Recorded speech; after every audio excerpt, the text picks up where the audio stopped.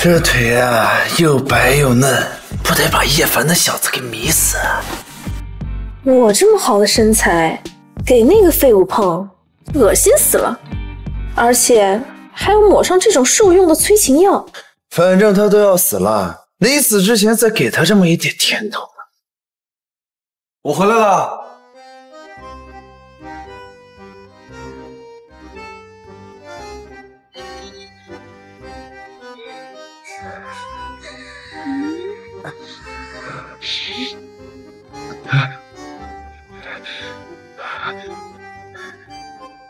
没有啊，没有啊！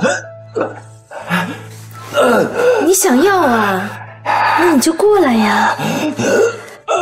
只要你能拆得开，那你就过来呀。你对我做了什么？我的身体好难受，好疼啊！叶凡，我这顶级的受用催情药效果怎么样啊？你们居然算计我啊！没了你，我才能嫁给皇上，飞上云端。我想要的，你一个小小的整形医生可给不了。我要让你体验一下活活憋死的滋味。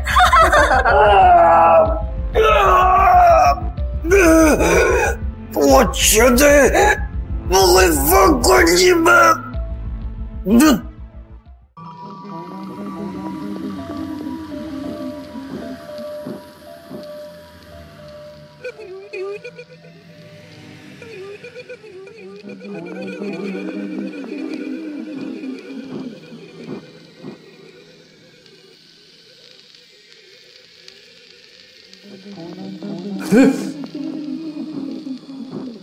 这怎么回事？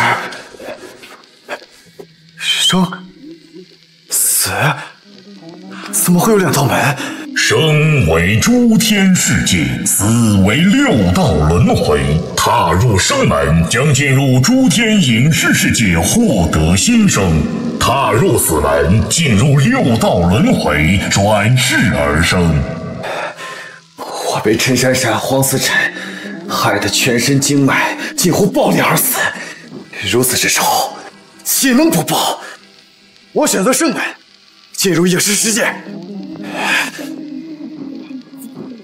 尸魔三系唐三藏，识破真身获新生。这是哪个影视世界呀？有劲吃啊，老孙一棒！我去孙悟空！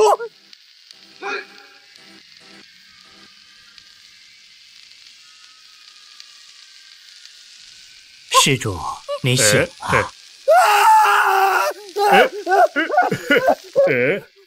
莫怕莫怕，俺乃是500年前大闹天宫的齐天大圣孙悟空，不是妖怪。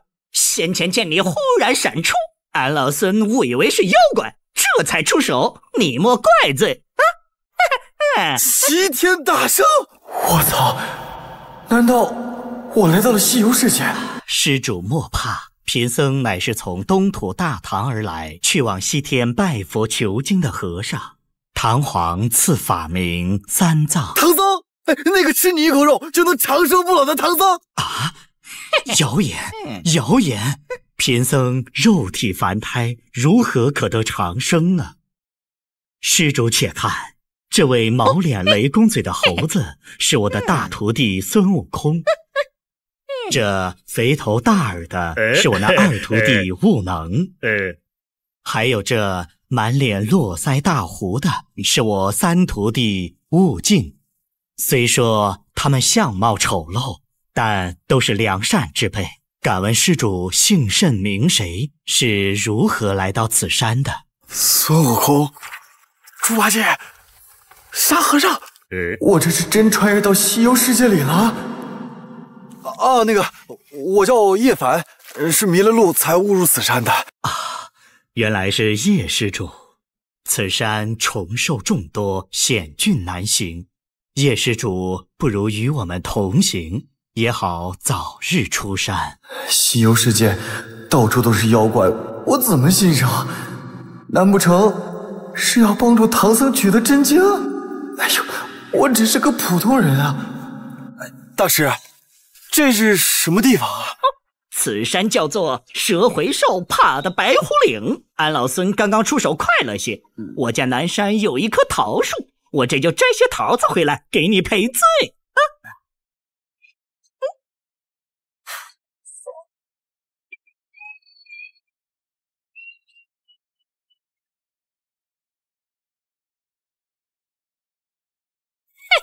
此山妖孽众多，你等切莫出得此圈。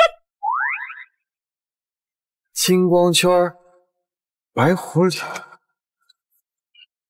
这不是白骨精的地盘吗？尸魔三系唐三藏，识破真身获新生。我想起来了，这是让我识破白骨真身，我一个普通人怎么破呀？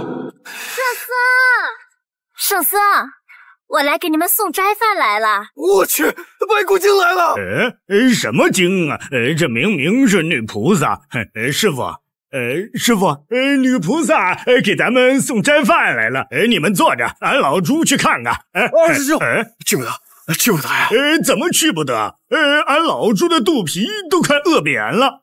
那女施主好心给咱们送斋饭，咱们别辜负了人家一番心意。心意，这就是真正的蛇蝎美人，白骨夫人啊！先变成孙姑，又变成老夫，最后变成老头，骗得唐僧写下贬书，赶走了孙悟空，师徒几人险些成为血尸。八戒，叶施主说的对啊，定是因为你相貌丑陋，怕吓着人家。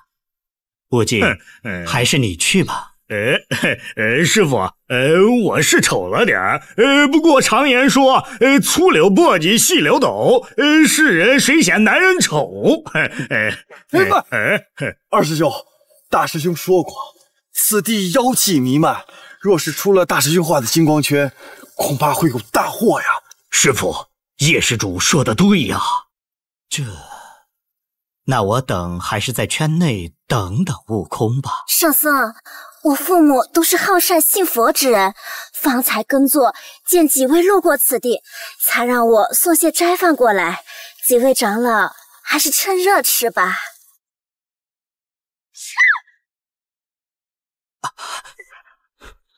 八戒，快把女施主扶起来。等等，长老，这位女施主都被猴哥的金光圈击伤了，这说明她就是妖怪呀。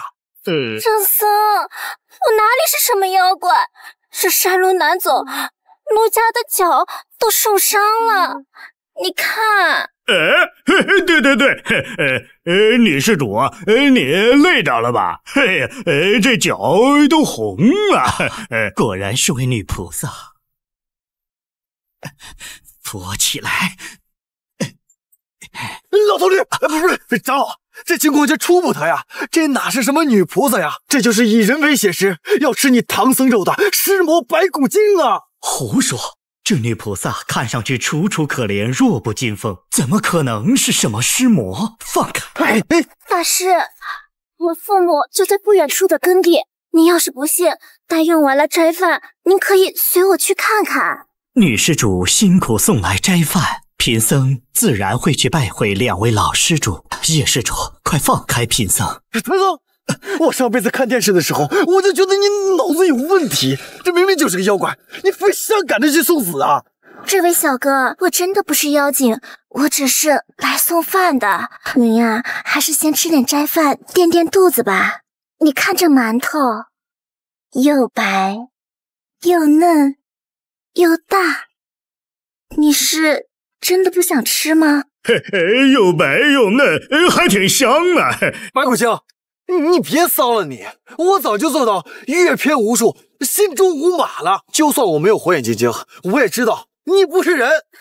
圣僧，我好心给你们送斋饭，你们不吃也就算了，怎么还任由手下弟子欺我辱我？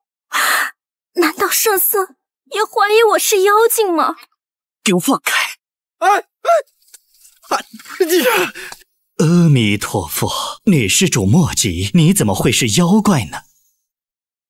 叶施主，快向女菩萨道歉。快向女菩萨道歉吧，叶施主。宗女，你他妈道歉了？看看你身后的妖怪！有理，吃啊，老孙一小子，你这造瘟的猴子！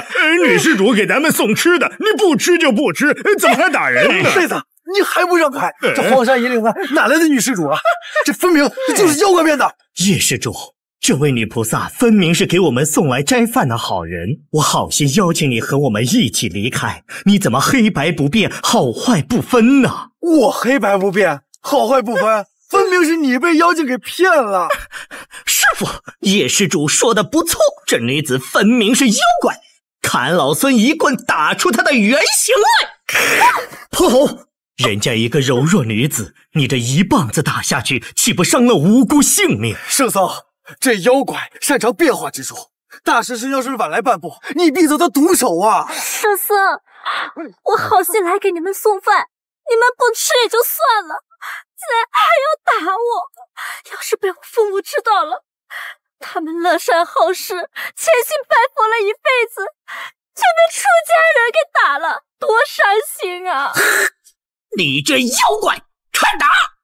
泼猴，再敢动这女施主一根汗毛，就给我离开，回你的花果山去！哎呀，这唐僧肉眼凡胎，人妖不辨，不行，我得想个办法帮帮大圣。有了，这白骨精吸血为生，要是闻见血液味道，说不定会克制不住露出马脚。师傅，这真是妖怪！白骨精，我28年的童子血，看你扛不扛得住！好浓郁，好鲜美的味道，我忍不住了，我忍不住了！师傅小心！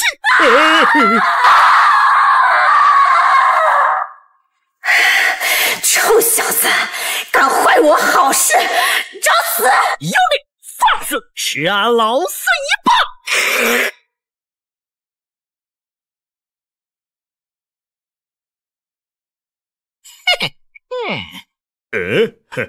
妖怪！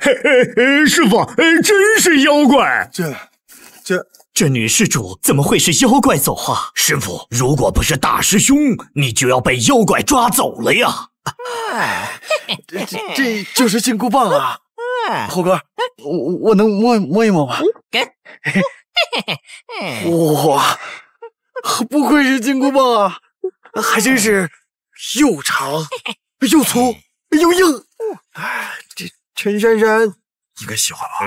都怪你这死猴子，让这斋饭变成了石头。八戒，这次多亏了小兄弟，要不然这蛤蟆就被你吃到肚子里了。俺老孙的金箍棒呢？猴哥，您的金箍在这儿了。您这金箍棒，棒就棒在配您的发型，刚刚好。小兄弟，我看你比这个呆子可机灵多了，要不然你就跟着我们去西天取经吧。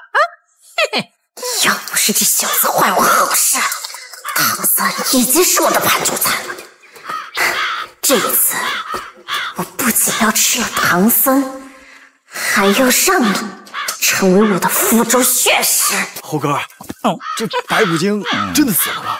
小兄弟，你放心，再厉害的妖怪也挡不住俺老孙棒子的厉害呀！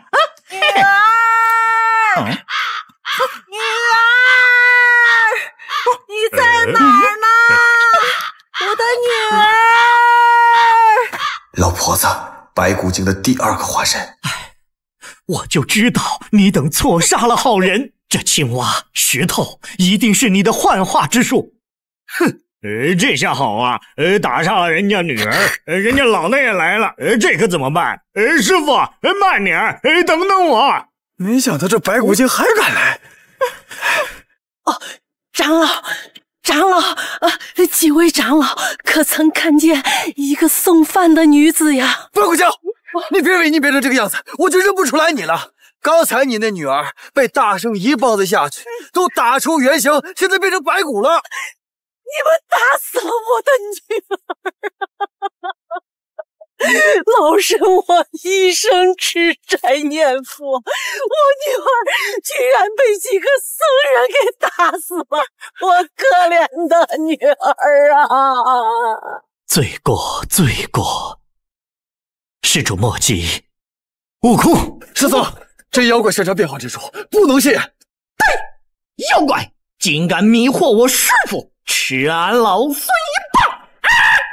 住手！你这泼猴，方才误伤人命，现在仍不思悔改，再敢造次，休怪为师念那紧箍咒了。师父，默念，默念。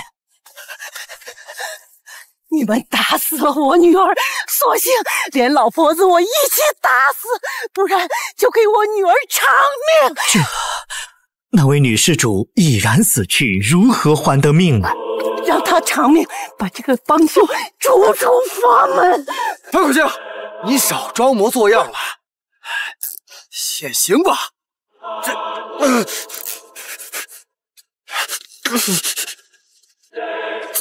怎么会没反应？你让我有什么反应啊，小郎君？陈珊珊，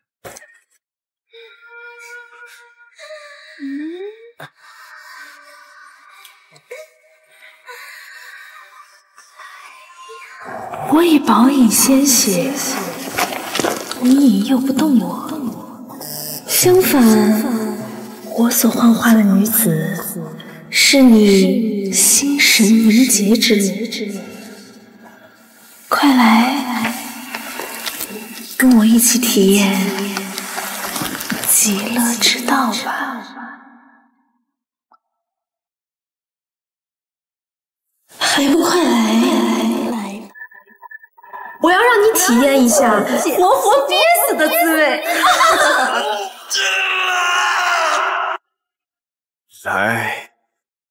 来你大爷！你敢打我？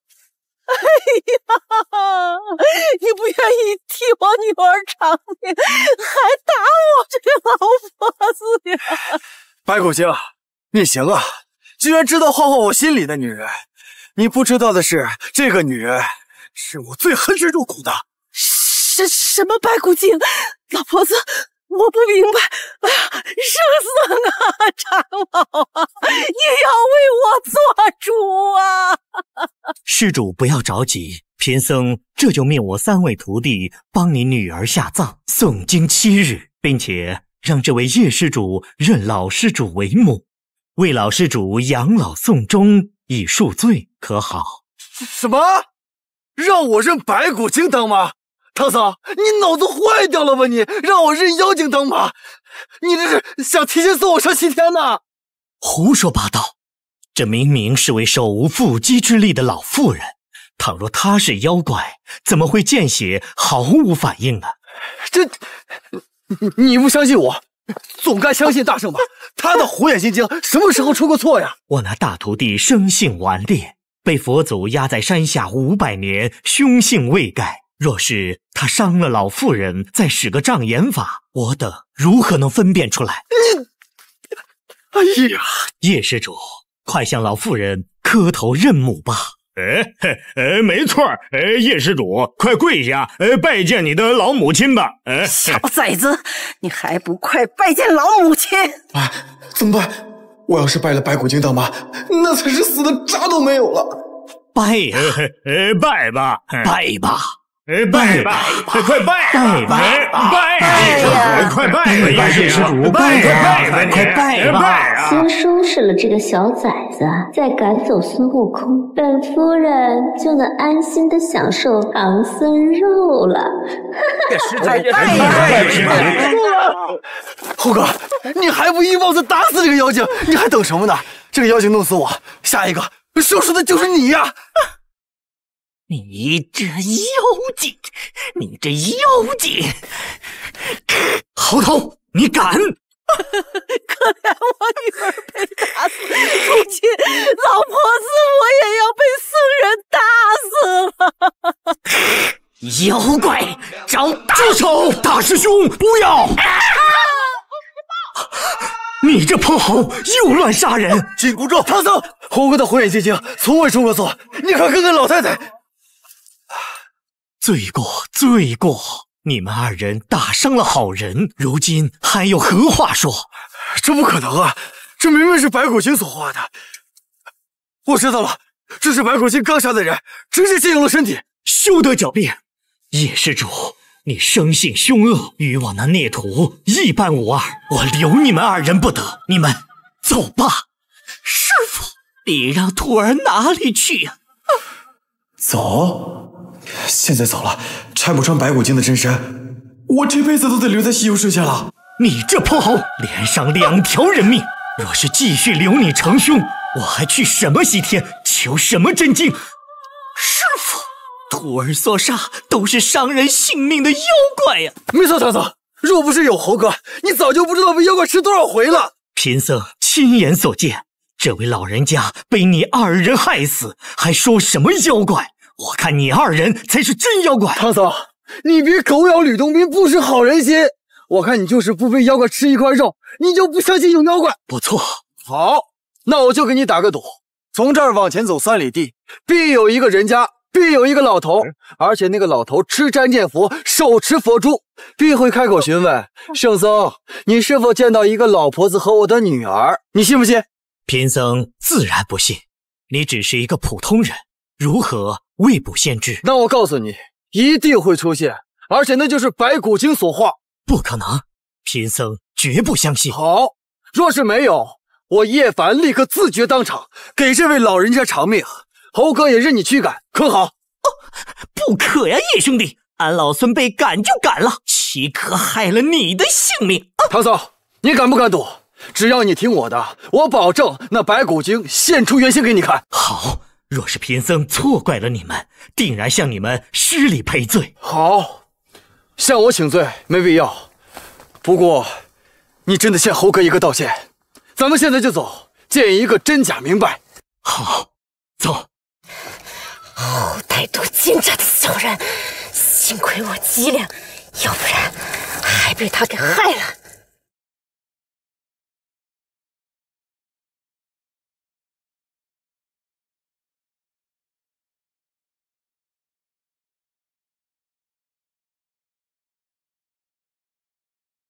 胆敢屡次坏我机缘，看本夫人这次要你的命！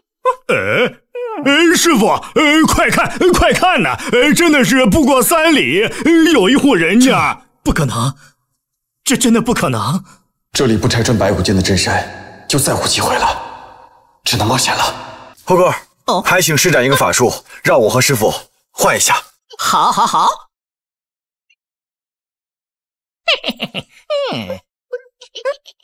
啊！长老，稍后静观其变就是。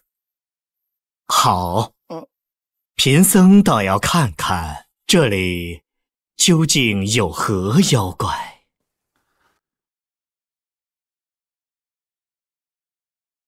有人吗？有人吗？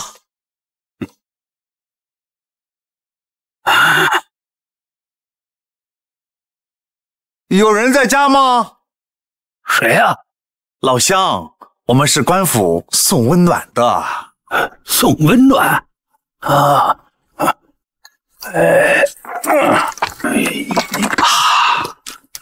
温暖来了！圣僧，你怎么打人呢？这啊！打你！我早就看见这老东西不顺眼了。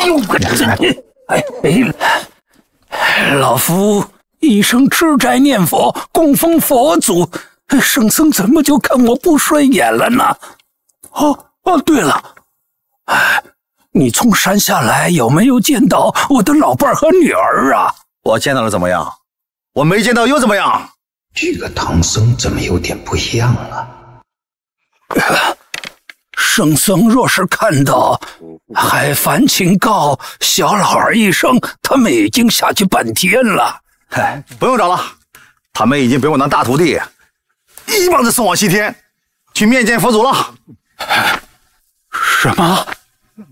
他们被你们打死了！啊！没错，这就叫出来混是早晚要还的，妖怪也不例外。你什么你啊？想吃唐僧肉吗？来呀！吃一口长生不老。你要是都吃了，那佛祖都不用怕啦。阿弥陀佛，老夫只吃斋饭。哎呀，你就别装了，你不吃，我真要走了，我可真走了。只要一滴就能长生不老。我受不了了！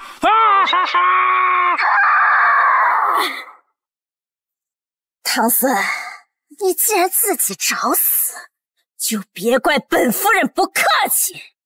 唐长老，你可看清了这白骨真身？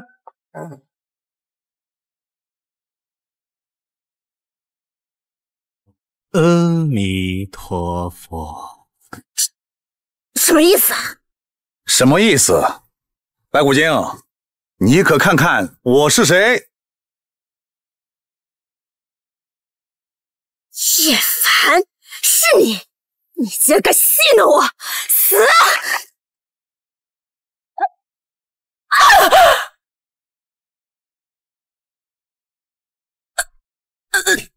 死什么死？妖怪！我叶兄弟说的对，出来混迟早是要还的。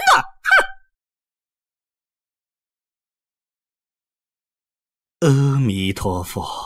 竟然真的是妖怪，3番5次的化形骗我们。是贫僧错了，叶施主，悟空，是贫僧错怪了你们。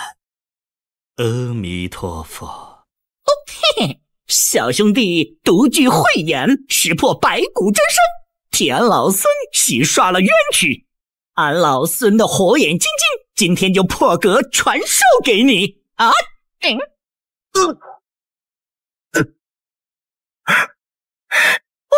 多谢大圣。这是何物？这是诸天万界传送门。猴哥，唐长老，后会有期。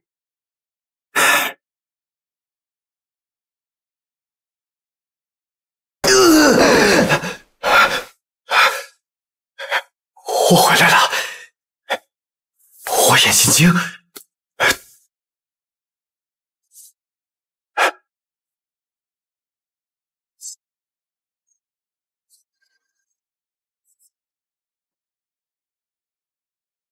陈珊珊，把我害死，竟然还敢光着身子在屋里大摇大摆！叶凡这个死舔狗，家里居然1分私房钱都没藏，难道说在他身上？光着身子在我屋里跑，陈珊珊，你真当我死了？叶凡，你没死，吃了那么多手药都没有爆田王。你和黄思辰这对贱人都没死，我怎么会死？这笔账我会慢慢跟你们算。还有，你这具肮脏的身体，我不感兴趣。穿上衣服滚！穿上衣服？叶凡，你有病吧？我这衣服穿的好好的呀。什么？明明没穿啊！我去，看你长得挺白，没想到居然这么黑。你才黑呢！我跟你在一起3年，都没让你看过一眼，还我光着身子。我看你是那受药劲儿还没过，满脑子都是我的样子吧？穿衣服了？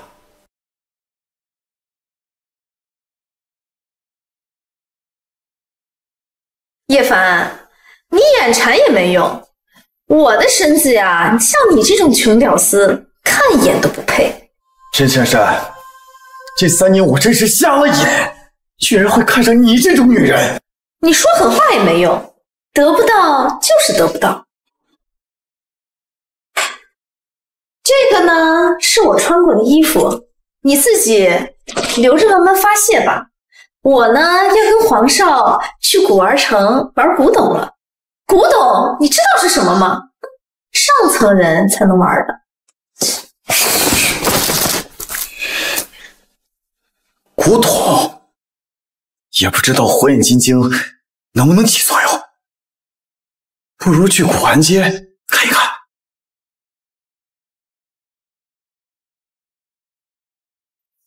这铁公鸡里面，难道另有乾坤？就是铁块，也没什么特别的，难道是我看错了？火眼金睛，没看错，这是铁包金啊！没想到还真能被我捡了这个漏。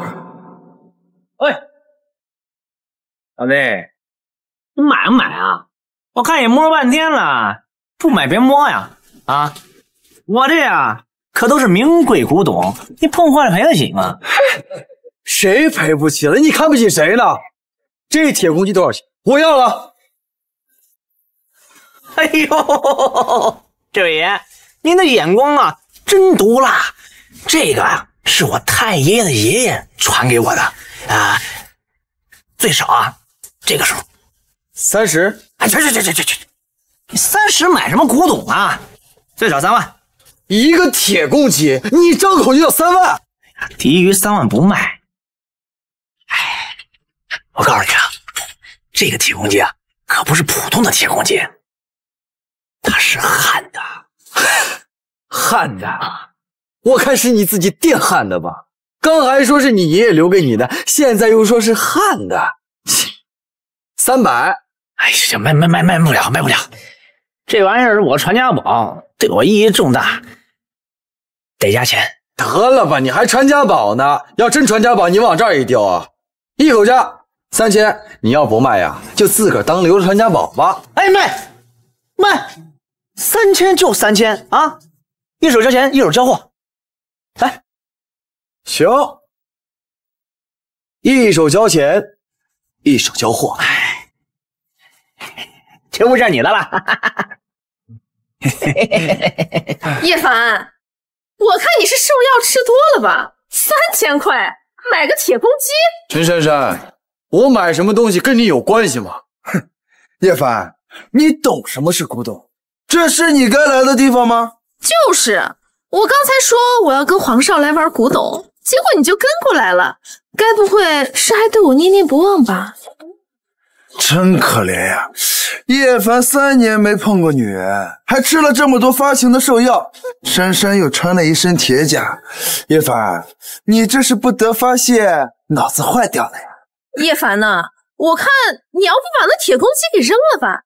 看到我今天穿的丝袜了吗？3000块，你给我3000块，我就把这丝袜脱下来送给你，你懂的。3000，你穿过的丝袜？对呀，原味的哦。我嫌臊得慌。你别说你的丝袜了，就是你整个人站在这儿，都还不如我这一只鸡。皇上，你看他居然说我不如一只鸡。没错，我这只鸡啊，最少都价值100万，而你1分不值。价值100万？一只破铁公鸡，你跟我说价值100万？叶凡，你不会脑子是真的坏掉了吧？行，你卖，你要是能卖掉100万，本少爷再赔你100万。行，这可是你说的。没错，你这只铁公鸡要是卖不出100万，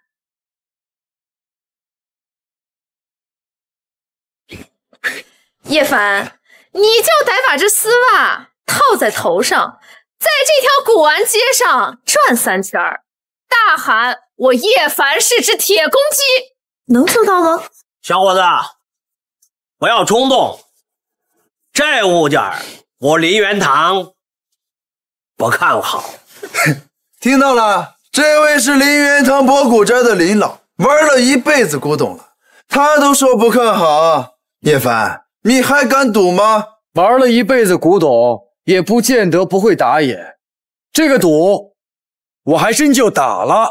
叶凡，你可真是嘴硬啊！林老会打眼，哼，难不成鉴定古玩，你比林老还要厉害？别的我不敢说，但是看这物件，我绝对是天下第一。小伙子，听我一句劝，你这就是一只普通的铁公鸡，别说不是古董，就算是古董也没有什么价值。林老，也不用这么果断。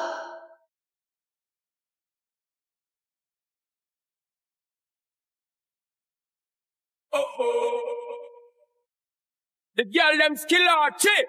Thunderball, some give it to, some give it to, some give it to our girls. 5 billion and 40. Oh,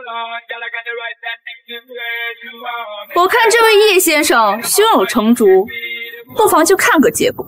你算是个什么东西？这哪有你说话的份儿？住口！这位是顾氏集团顾千寻，顾总。我看你这样子，还真未必有这只铁公鸡之心。好，叶凡，你卖，我倒要看看你怎么把这铁公鸡卖出100万。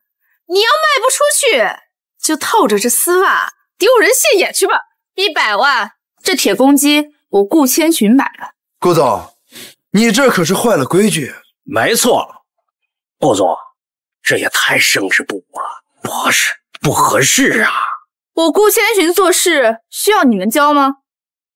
叶先生，这铁公鸡100万我收了。谢谢顾总，不过我不卖。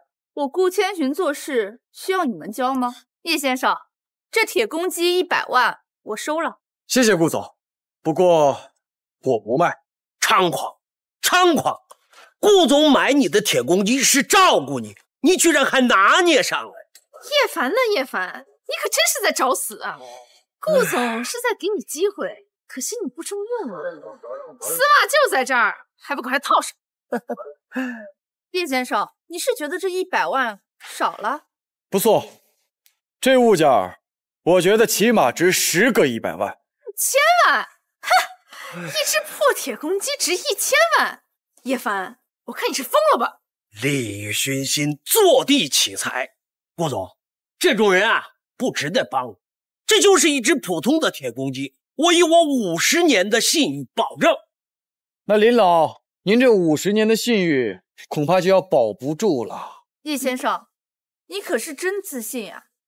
那我顾千寻都要看看这铁公鸡是如何价值1000万的。顾总，您不会真的相信这个 loser 真懂古董吧？没错，他就是一个整3年连主刀都没能混上的一个整形小瘪三儿。他要是懂古董，我就把这只鸡给吃了。你们说完了吗？你什么意思？说完了，让。哎，睁大眼睛看清楚，这只鸡是怎么价值1000万的？哎，你想干什么？干什么？浴火重生，金鸡化凤。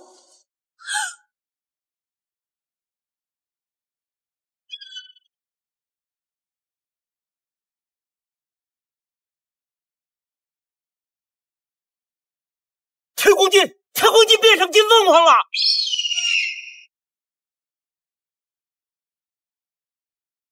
这刚刚明明就是一只铁公鸡，怎么就变成金凤凰了？哎呀，有眼无珠啊！这不可能！刚刚明明是一只铁公鸡，我们亲眼所见，这怎么砸一下变成金凤凰了？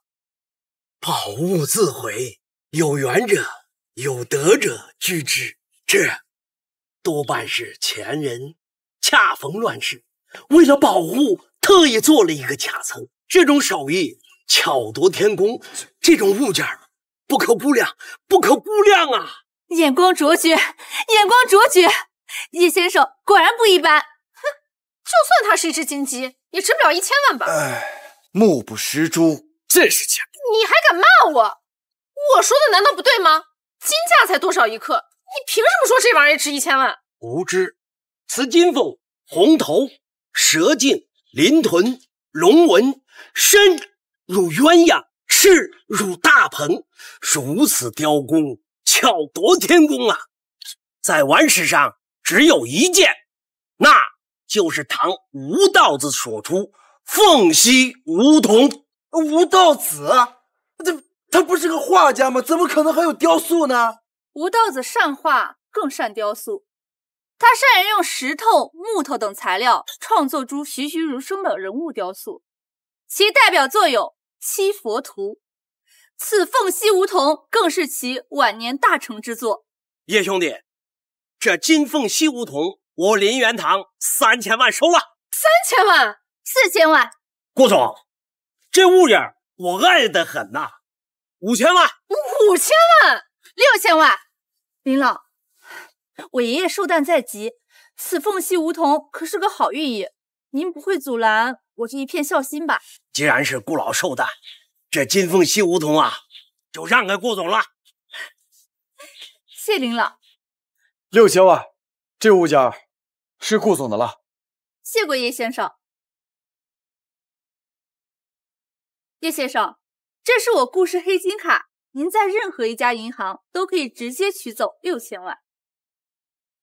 6000万，很好，叶凡，没想到你还有这种眼力，看来我之前真的是小瞧你了。小瞧，陈珊珊，这几年你有正眼看过我吗？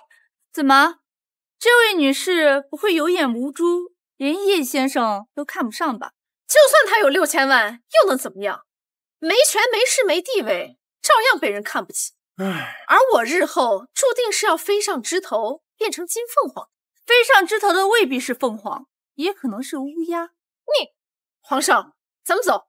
走。这里怎么会有一道门？顾总，咱们改日再见。好。人呢？人怎么忽然消失了？叶先生果然神仙中人。查，全龙国寻找叶凡，今晚我要他的全部资料送到我面前，立刻去准备云顶别墅一座，现金1亿，宾利1辆。一旦找到叶凡，我要去亲自请他入顾家。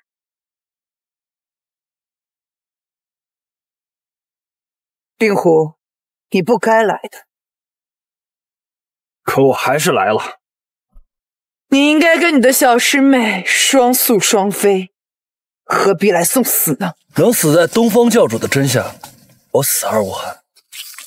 你真的以为本教主不舍得杀你吗？男儿身，女儿心，你又何必骗自己？教主若真是想杀我，10个令狐都早已命垂黄泉了。你不要逼我！如此决裂，为世间正道所不容。你再逼我的话，我们就只能到地府做一对苦命鸳鸯了。是谁？故弄玄虚，任我行，杀死你！一见令狐误终生，只恨东方女儿身，请实现东方教主的女儿身，获得新生。什么？帮助东方不败成就女儿身？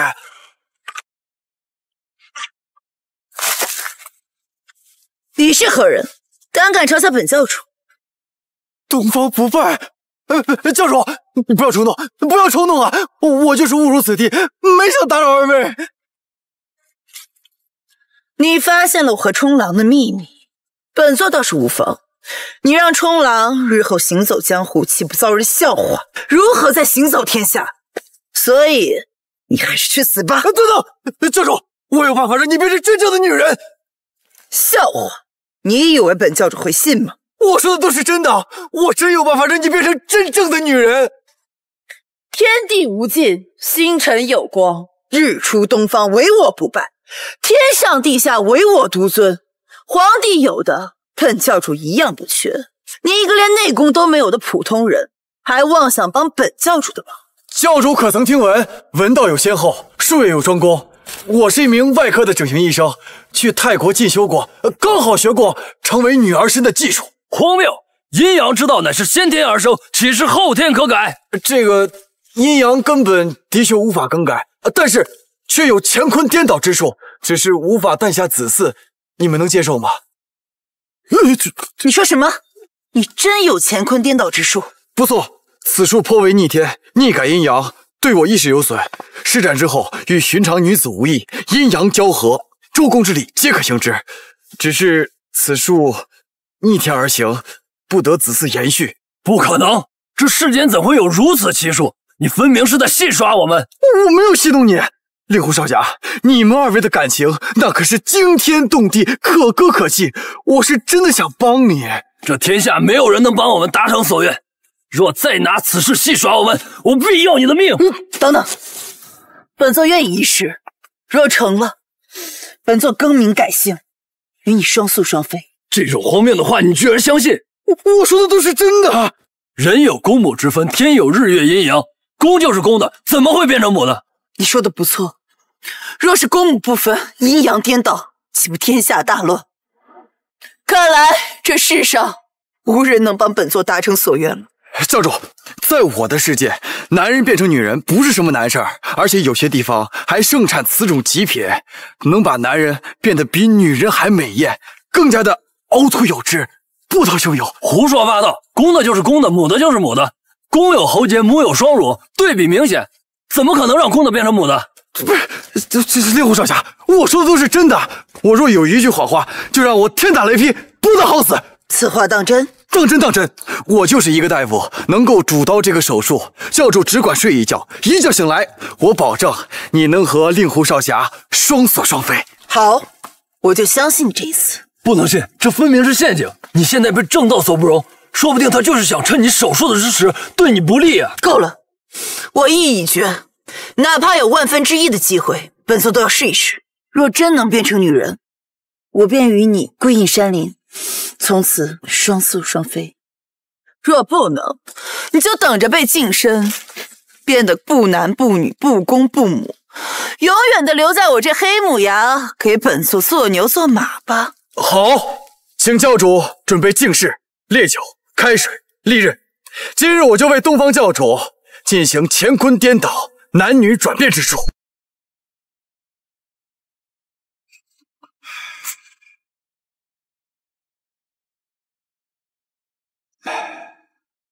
我去，这是人间尤物啊！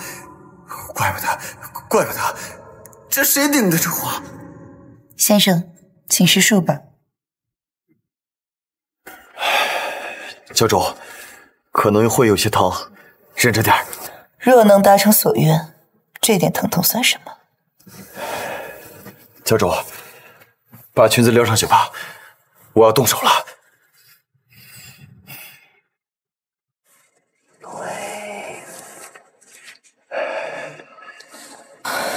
来吧。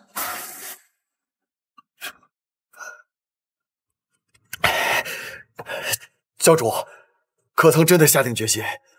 此术一旦施展，教主便再无回头之路了。3生7世，永坠阎罗，虽死不悔。好，教主乃大勇之人，我就是豁出性命，也要让教主得偿所愿。动手吧。没想到我穿越过来的第一件事就是要给东方不败做手术啊！我此生只愿和教主相守到老。若先生能帮我达成此愿，我令狐冲来生必当牛做马，一定会报答您。问世间情为何物，直叫人生死相许啊！你放心，我一定还你一个漂漂亮亮的东方姑娘。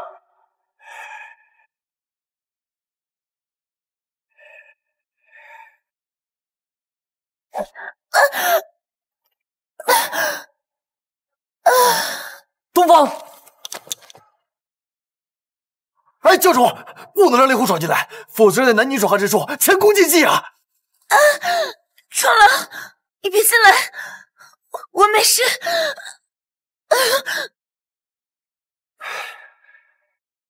令狐兄，你放心，我一定给你一个倾国倾城的东方姑娘。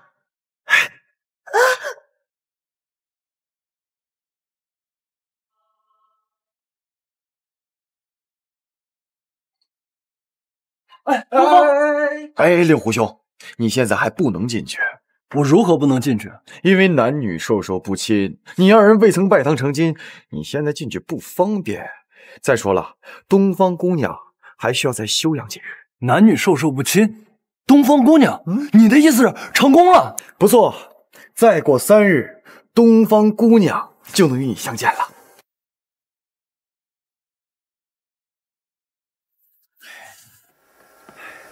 天下风云出我辈，一入江湖岁月催。黄图霸业谈笑中，不胜人间一场醉。你，我去，这也太好看了吧！春兰，我美吗？你真的变成了女人？岂止是女人啊，简直是倾国倾城，人间绝色呀！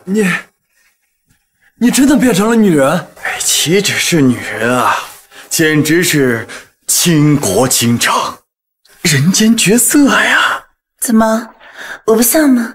不，像，倾国倾城，倾国倾城呀！北方有佳人，绝世而独立，一顾倾人城，再顾倾人国。宁不知倾城与倾国，佳人再难得。令狐兄，佳人在此，可要好好珍惜啊！叶兄弟，大恩大德，我与东方何以为报啊？叶先生，此乃玄铁令，请先生执掌我日月神教，成为我神教教主。不，我连武功都不会，怎么当教主啊？武功简单，我的葵花真气已入天人化生之境，可助先生打通经脉，大小周天，进入先天之境。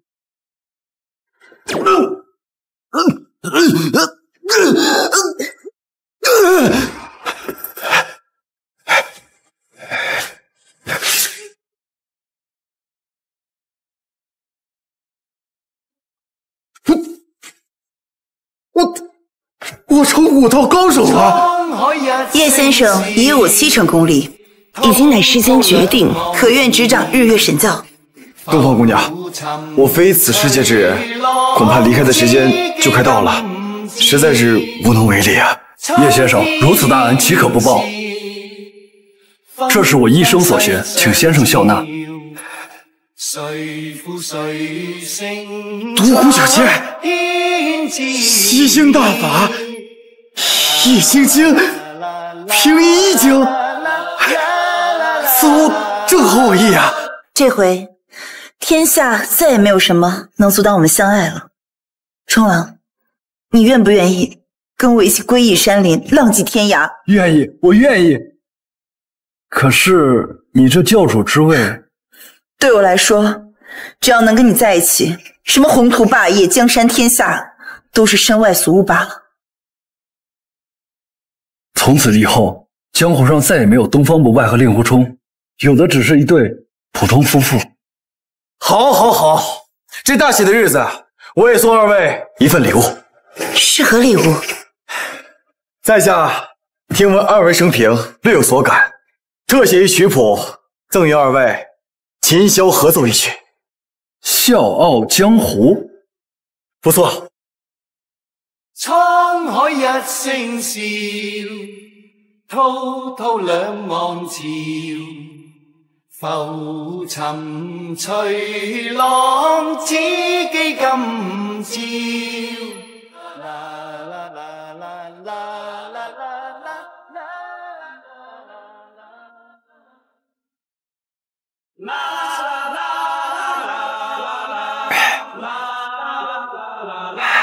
两位，江湖再现。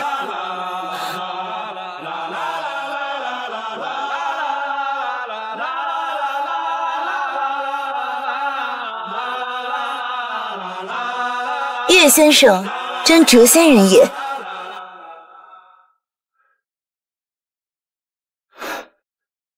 我这是又回来了。喂，叶凡，今天我过寿，皇上把我邀请了江城名流，你可要给我机灵着，不准来陈家，免得丢了我陈家的脸。我丈母娘过大寿，我怎么能不去呢？我非但要去，我还要带着大礼过去。陈珊珊，有些账也该算个清楚了。恭祝老太君福如东海，寿比南山。好，好，好，皇上有心了。老太君，我皇家已经给江省各界名流送上请帖。今日老太君大寿，江城百家豪族都会来给老太君祝寿。好，好，好，我女儿就该甩了叶凡那个废物，和你在一起。老太君寿辰大喜的日子，怎么能少得了我这个女婿呢？叶凡，你来这儿干什么？我丈母娘过寿，这大喜的日子，我怎么能不来呢？叶凡，不是已经命令过你了，今日不能出场。江城豪族都要给我来祝寿，你来是想让我丢人吗？我来当然是想为老太君好好庆祝一番。你来了又能怎么样？我也不怕告诉你，我呢已经跟皇少在一起了，你阻止不了。今天趁着寿诞，干脆就将这废物逐出陈家，双喜临门，我陈家是该好好庆贺一番了。小子，签了离婚协议，滚蛋！各位，急什么呀？想赶我走，也得看看我送的礼吧。我叶凡今日要休妻。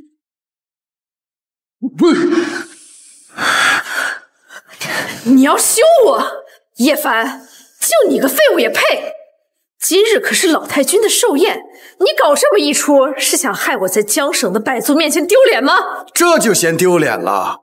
待会儿江城百族到了，我还要在宴会上说说你陈珊珊婚内出轨黄思辰，并且联合这个奸夫企图谋害自己的丈夫，这算不算更丢脸呢？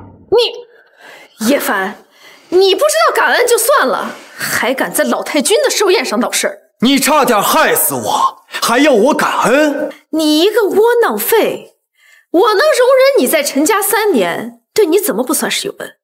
我跟你结婚整整3年，你拖累了我陈家3年，而我跟了皇上3个月，皇少就已经帮我们陈家晋升为江城的豪族新贵了。当初我买车买房，连打3份工给你赚钱的时候，你怎么不嫌我是个拖累啊？今时不同往日，我陈家跟皇室联手，迟早有一天会成为江城的一流豪门。陈家已经有了这种实力，不再需要你这种无能的男人。江城故事送云顶别墅1栋，现金3亿，宾利限量款1辆。不愧是皇少啊，一开口就连江城百族第一的故事，竟然也会给老身来祝寿啊！那是当然。这怎么可能？我的名帖都没送到顾家就被拒收了，顾家怎么可能会来？看到了吧，这就是我们陈家的实力，就连江城的第一豪族都要来给老太君贺寿赠礼。叶凡，你别以为你卖古董赚了点钱就可以让我对你刮目相看了。如今的你根本就不配待在我陈家。哼，不错，一条丧家犬而已，还在这狗叫什么？赶紧滚蛋！把出轨变心说的这么理直气壮，你们俩还真是绝配呀！叶凡，我给过你3年的时间，可你呢，依旧是一事无成。而皇少短短3个月就带领我们陈家飞上云端，你一个废物，现在根本就不配站在我身边。这么简单的道理，你难道还不明白？陈珊珊，时至今日，我才看清楚你的真面目。你现在看清我的真面目也不晚呀。我陈珊珊本来就要成为9天的凤，不需要你来拖累我。哎，小子，这身为垃圾呢，就要认清楚自己的身份。只有我才能助力珊珊登上高位，成为江城豪族，而你只配被陈家扫地出门。叶凡，你就别再强行挽尊了，赶紧拿着这离婚协议滚出陈家！有眼无珠，昏聩无能，错失真龙。顾家大小姐，顾千雪。顾小姐，您这是什么意思？我的意思是，你们错过了唯一一个帮你们跻身江城豪族的人。你说的难道是叶凡这个被我们逐出家门的废物？废物？你们陈家还真是有目无珠。既然你们觉得他是废物，要把他逐出家门，那我顾家的大门愿意永远为叶先生敞开。顾小姐，您刚才不是还给老太君送上好礼吗？怎么现在就开始帮这个废物说话了？谁说我这里是为了陈家准备的？难道这礼物不是为了给老太君祝寿的？一个在江城都排不上名的小家族，也配让我送礼？那这礼是？顾家以好礼相赠，还请叶先生入我顾家。叶凡，他就是一个废物，有什么资格入住顾家？顾大小姐，我劝你别被他给骗了。我顾家做的决定，什么时候轮到你一个废物在这指手画脚？想要和我说话的资格，请你的家主亲自来。你，叶先生，云顶别墅一座，现金1亿，兵力1辆，以顾氏集团最高规格好礼相赠，请叶先生移驾。请叶先生移驾，请叶先生移驾。顾总，你就这么相信我是真龙？如此规格，若是赌错，那顾家可就颜面尽失了。叶凡，我不知道你用了什么办法，居然骗得了顾小姐。只希望你能好自为之，别企图用诈骗引得。叶先生的能力轮不到你们来质疑，我顾家的眼界，你们更不配议论。从今日起，我顾家为叶先生后盾，辱我便如同辱叶先生。你们陈家是想和顾氏集团作对吗？叶先生，我相信你，更相信自己的眼光。只要你一句话，你需要的一切人力、物力、财力，我顾家全部提供。灭掉一个区区城市，不费吹灰之力。什么？顾总，您当真要为了这样一个废物针对我陈家？我知道，如今陈家的确是比不上顾家，不过有了皇家的扶持，未来超越顾家指日可待。您今日要为了叶凡这样一个废物与我陈家作对，真的值当吗？靠你辗转在江城各大豪绅的床上来壮大陈家，来超越我的位置吗？叶凡，你给我听好了，今天是我陈珊珊将你扫地出门，牛吹的越大，越容易遭到反噬。等我待会儿揭穿了你虚伪低劣的真面目，你就等着跪地求饶吧。我虚伪，我低劣，我的真面目不需要你们拆穿，我叶凡亲自展示给你们。吸星大法！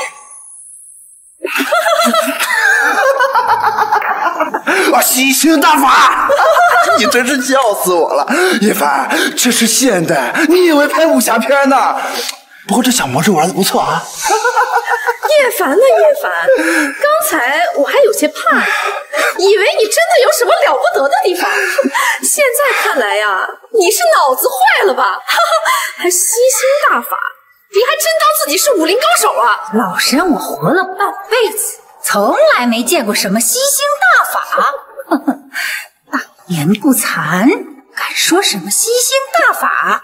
来，你吸我呀！你吸死我呀！没错，电视上都演了，吸星大法可以吸食人的元气和精气。来，吸我，吸死我！叶先生，你谪仙般的手段在此人间施展，是否有所不妥？无妨，他们想看，就给他们看个明白。吸！怎么可能？老太君！我感觉我的气血被他吸走了，越来越虚弱了。假的，老太君！假的！皇上，快来帮忙呀！我来了！叶凡，你在搞什么鬼把戏？你以为这样我们就会怕你吗？来人，再来2个一起拉，我看他怎么吸得动。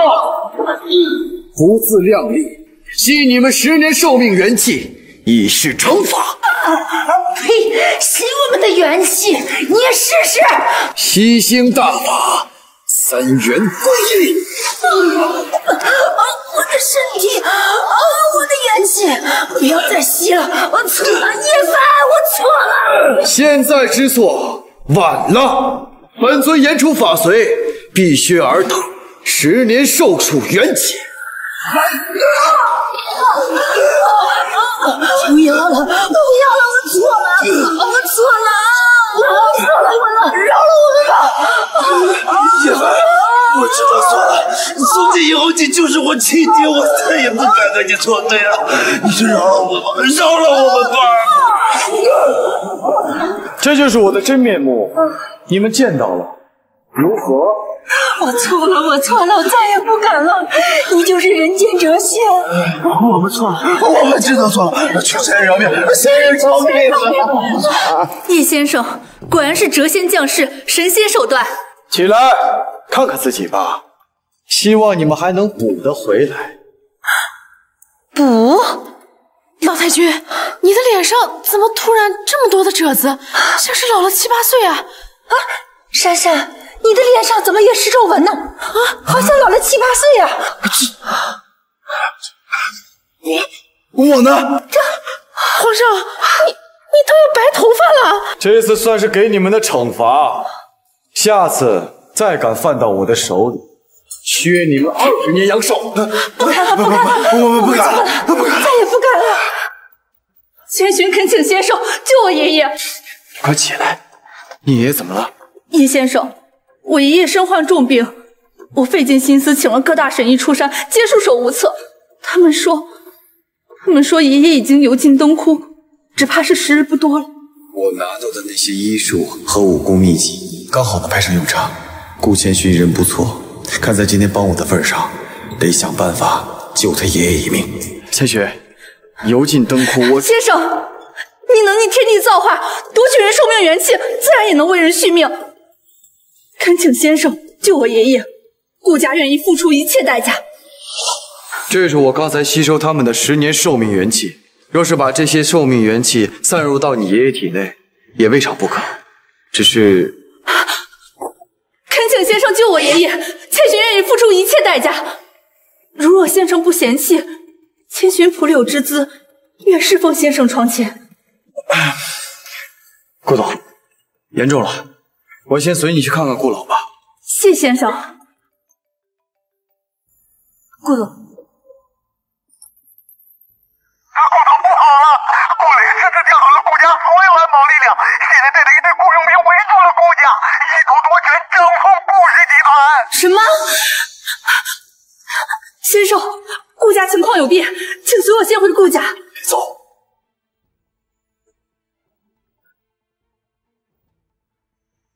哎呀，走了，这个煞星终于走了，吓死我了！老太君，叶凡的手段如此逆天，现在又傍上了顾家大小姐，咱们家怕是要大难临头了呀！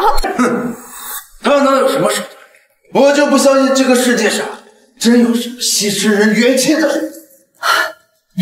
没错，刚才是我们吓破了胆。这个世界上怎么会有吸人寿命和元气的手段呢？那我们现在这是怎么回事啊？要么是障眼法，要么是给我们下了毒。下毒？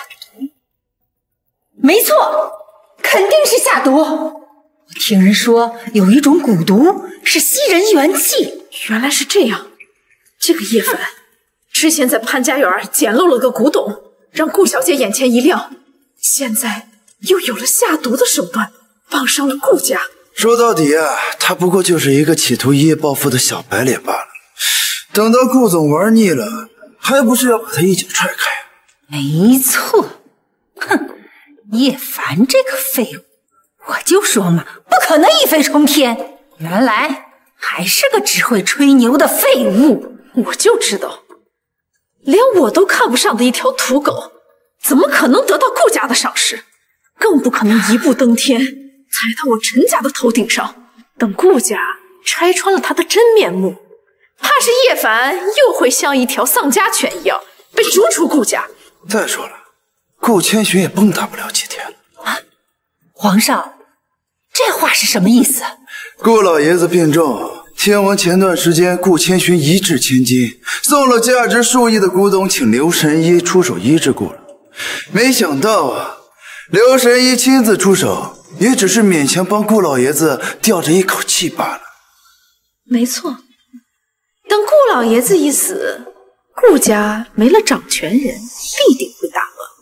他顾千寻就算是再厉害，也不过是个女流之辈，掀不起什么风浪。不错，顾家旁支顾磊已经跃跃欲试，想要接替顾千寻女总裁的位置，估计也是内乱不止，外部群狼环伺。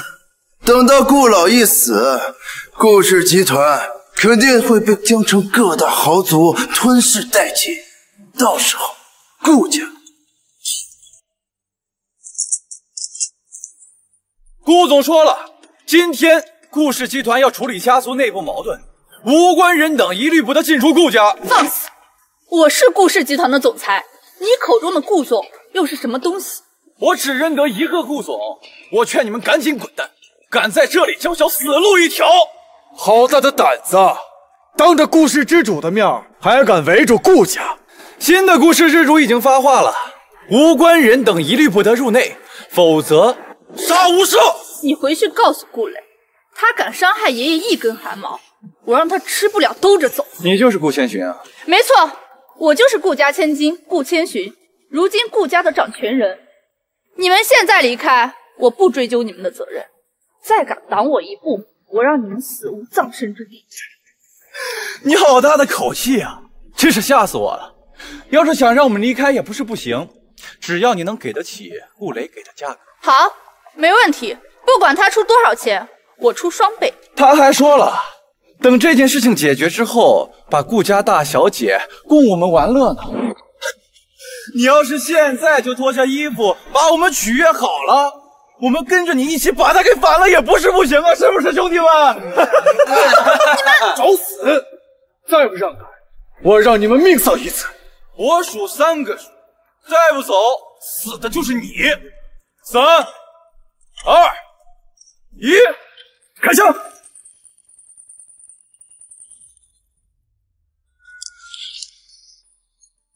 这怎么可能？我不会是在做梦吧？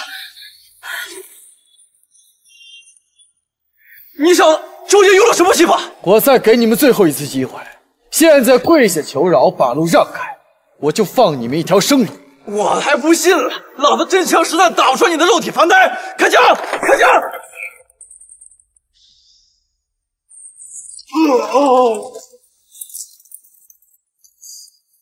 快我！快我！想跑来不及了，吸星大法！不是啊！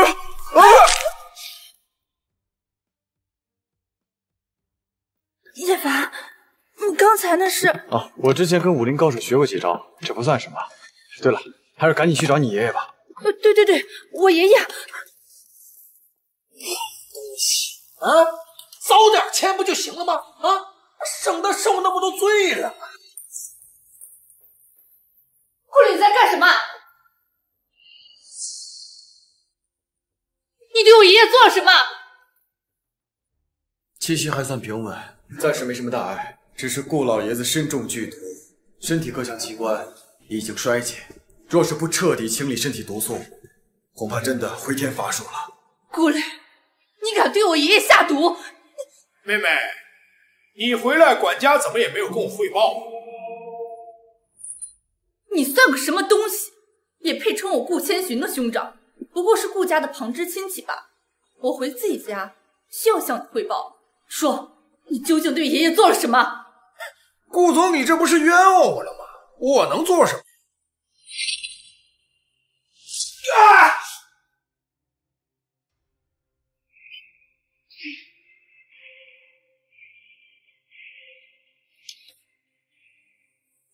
遗嘱，顾磊，爷爷还没死呢，你就逼迫爷爷立遗嘱，想要霸占顾氏的财产，你还是不是人？顾千寻，我也是顾氏集团的一份子。爷爷马上就要归天了，我这不是怕他离开以后，咱们顾氏群龙无首，顾氏集团逐渐落幕。我这是在替你分忧啊！分忧？你也配？女人迟早是要嫁人的嘛，你难道要把咱们顾氏集团的财产拱手让给一个外星人？还是咱们自己人管理最放心？顾千雪，你做咱们集团的总裁也有3年了，该换人了。这3年来，是我亲手将顾氏从中流家族送上了江城百族之首之位。如今顾氏有难，你一个不学无术的混账，仗着和顾氏有几分关系，也想分一杯羹，做梦！顾千寻，我给你几分薄面，你还真不知道自己几斤几两啊！等老头子一死，你一个女人还妄想把控顾氏集团？住口！你到现在还敢咒爷爷，我看你是活腻了。我不仅要咒他死，我还要亲自送他上路。好啊，顾老病重，江省百家豪族尚且未对顾氏下手，你们竟然开始窝里斗了！你算什么东西啊？一个捡破烂的废物！你以为你卖几个古董就能跟我平起平坐？他是我顾千寻的男人，比你更有资格插手顾氏集团的事。我告诉你，就算是有一天爷爷真的不在了，管理顾氏集团的是叶凡，也不可能是你这种。既然你无情，那就别怪我无义了。今天这个别墅里的所有人全被不留，包括你这个姘头。至于你，念在我们这个兄妹情分上，先不杀你。你想干什么？长这么好看，杀了不是可惜。我会把你送给京都的权贵，给咱们顾氏换几个订单，也算是你为咱们顾氏发挥余热了。当然了，得我先玩过再说。我会把你送给京都的权贵，给咱们顾氏换几个订单。当然了，得我先玩过再说。找死！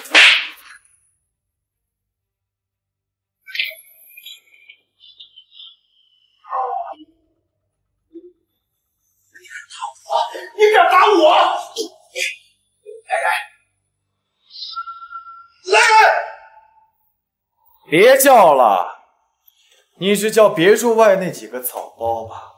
你什么意思？来之前，我已经将别墅里所有的垃圾都清。这不可能！不可能！有集团所有的安保力量，一个人就能解决我一整队的雇佣兵。你究竟是谁啊？你不知道的还多着呢。你企图伤害顾老，想必也做好了被我们杀的准备了吧？不！你不能杀我！不能杀我！我跟千寻那可是手足兄弟呀！千寻，你不能杀我，对不对？我错了，我下次不敢了，再也不敢了。你放心，我不会杀你的，我只是让你付出应有的代价。让我万流归元，就换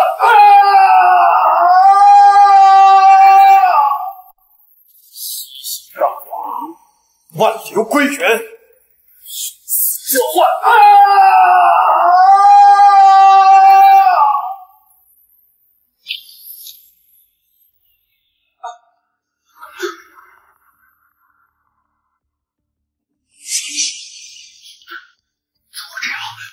你对我做了什么？吸星大法，夺人元气，果然如此。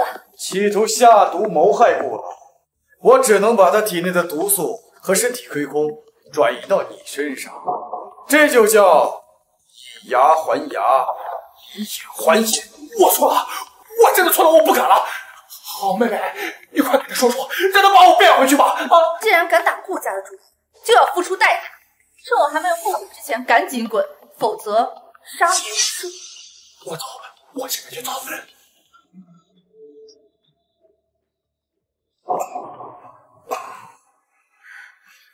我这是怎么了？爷爷，你醒了，你感觉怎么样？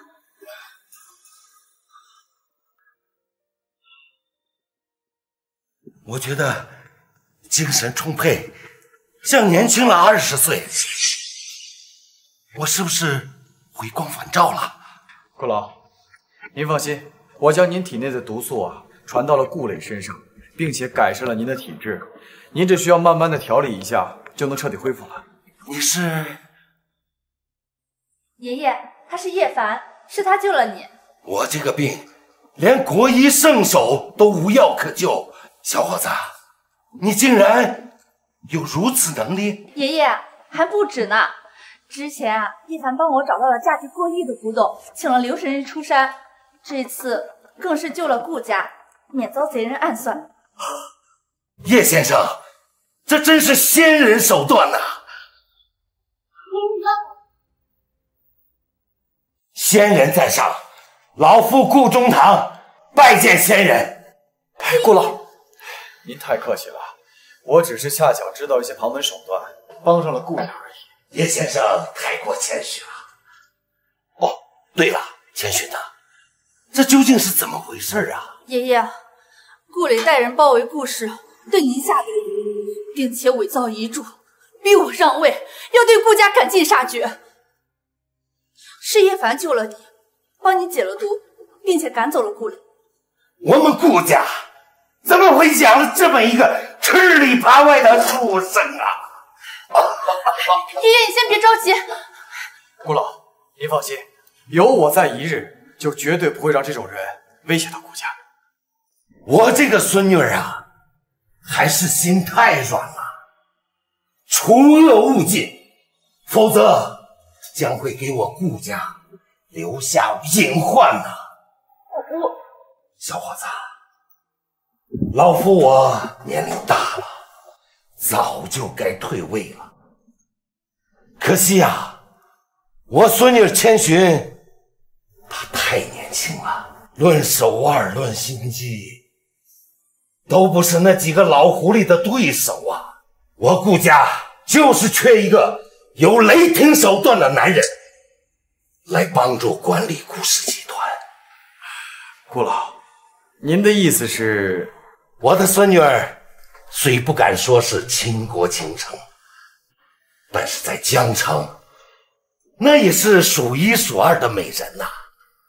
我愿意将整个故事作为陪嫁。岳先生，愿不愿意吃啊？我当然还得问问金雪的意思。爷爷，怎么这么轻易就把我给嫁出去？叶先生能力不俗，他定能带我们顾家步入巅峰的。你若是嫁给他，是你的福气呀，孩子。难道你还不愿意嫁吗？婚姻大事，全凭爷爷做主。好，好，好啊！叶凡呐，从今天开始，你就是我顾家的掌门人了。千寻呐，你立刻传令下去，3日后，我顾家新主上任，我要广邀江城豪门前来观礼。顾老还需要好好休息，过不了几天就能恢复如初了。好，那我就先回去了。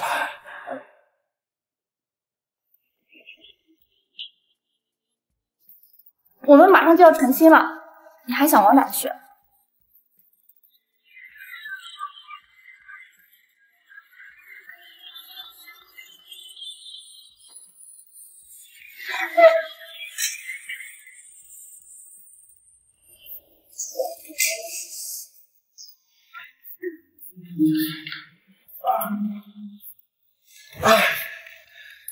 要不是有邦邦不败的气场功力，我还真顶不住啊！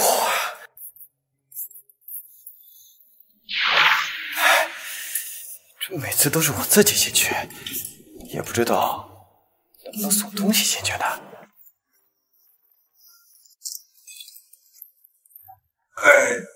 哎呀！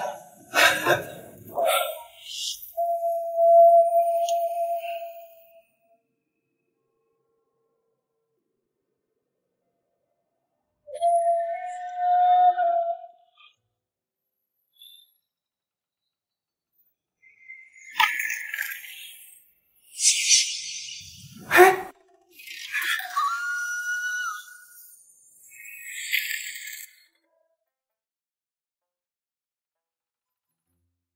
哎呀！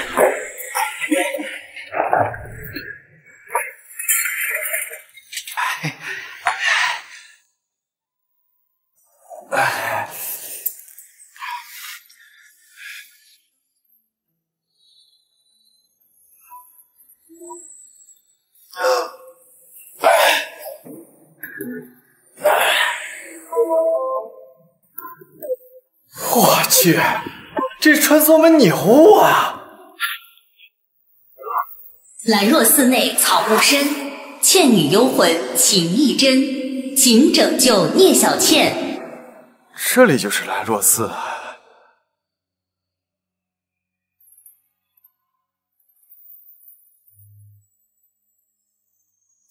姑娘，这是哪儿啊？公子，这里是兰若寺。这是兰若寺啊！哎，这不是闹鬼吗？这么晚了，姑娘你一个人在这多危险呀！赶紧走吧，走吧。奴家只是上山采药，一时迷路便误了时辰，不得已在此处。至于公子说的闹鬼，不曾听闻。不闹鬼？这难道我进错场景了？不应该呀！敢问姑娘芳名？奴家聂小倩。你就是聂小倩，你就是鬼！公子何出此言？你摸我的手是不是热的？这么冰还不是鬼啊？哎呀，公子，定是我方才淋的雨，我好冷，抱我。鬼，这一定是鬼！只要我露出破绽，动了歪心思，舒月姥姥就会出来弄死我。哎，不行不行，姑娘，这男女授受不亲，我不是那样随便的人，我随便起来不是人。哎，冷啊，那你就多穿点来。倪小倩，你在我面前你别装了，我一眼就看出来你不是人。你说吧，舒儿姥姥在哪儿？我帮你一把火把她给点了。你看起来倒像是个好人，可惜来错地方。姥姥神通广大，你儿快走吧，不然你的性命会丢掉的。小倩，我这是来帮你的。帮我？啊？你帮不了我，我的魂魄已经被姥姥控制，只能听她的命令，谁都帮不了我。既然你已经看出我是鬼，你儿快走吧。这兰若寺根本不是温柔乡，而是你们这些书生的埋骨地。聂小倩，还不赶紧把血尸都往我送来，只想魂飞魄散了。这个不男不女、不阴不阳的货，就是舒瑶姥姥，对不对？公子，你快走！再不走，要是姥姥到了，一定会成为姥姥的腹中血尸。我不走，不把你拯救了，我这辈子都得在这鬼怪之前。既然你想死，那你就在这等死吧。哎呀，怎么就走了呢？我想要拯救聂小倩，必须找到燕赤霞，也不知道燕赤霞到了没有。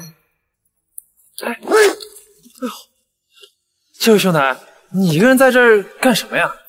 看你这打扮，你不会就是宁采臣吧？你认识我？你也是进京赶考的书生吗？对了，刚好啊，这兰若寺啊，听说可以免费歇脚。这荒山野岭的也没个人，要不然咱俩住一起吧，刚好也能有个伴儿。这聂小倩暂时救不了了，还是先送宁采臣离开这儿吧。哎呀，我劝你啊，晚上还是别在这儿住了。你别看这白天人少，到了晚上可热闹了。热闹？这里十分冷清啊，山里豺狼虎豹太多。这里啊，不仅有片瓦，还能遮风挡雨呢。白天我也能在这儿读书啊。你要是不想住的话，我自己一个人住吧。我说的热闹，是指这里有鬼。鬼？我劝你还是听他的吧，这里不是普通人能待的地方，除非你们要成为兰若市第300个鬼魂。燕赤霞啊，你听说过我的名字？听说过。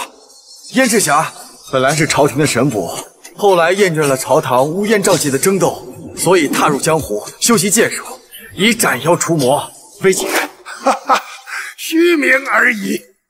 朝堂之上乌烟瘴气，这山野之间又何尝不是妖魔鬼怪，磨牙饮血，杀人如麻，除之不尽，哭之奈何？妖魔鬼怪，子不语怪力乱神，哪有什么妖魔鬼怪？借宿就说借宿，不让我住这儿，还恐吓于我。我不是来借宿的，我是除妖的。这兰若市里已经死了300多人，我劝你还是赶快走吧，免得一觉醒来被吸成一副枯骨了。我刚才可是亲眼所见，这寺庙里有一个女鬼。宁兄，你还是换个地方睡觉吧。换什么？这大胡子都不怕，我还能怕什么？不做亏事，不怕鬼敲门。就算真的有鬼，我和他无冤无仇的，他怎么会伤害我？哎，宁兄，你山前有路不走，地狱无门你自来走。不行，跟着宁采成混，必死无疑。我得想办法把胭脂侠拉上车。有了，对酒当歌，人生几何？譬如朝露，去日苦多。美酒在此，燕大侠，何不出来饮个痛快？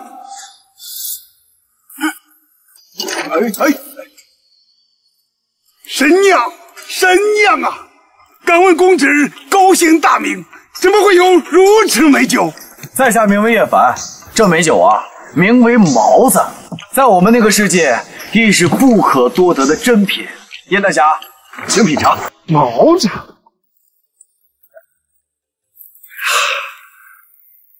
醇香馥郁，优雅细腻，入口柔绵，清冽干爽，酒体醇厚丰满，此乃绝世珍品啊！老夫从未饮过如此美酒，公子的世界莫非仙界不成？什么酒？什么酒啊？同饮啊！好，同饮。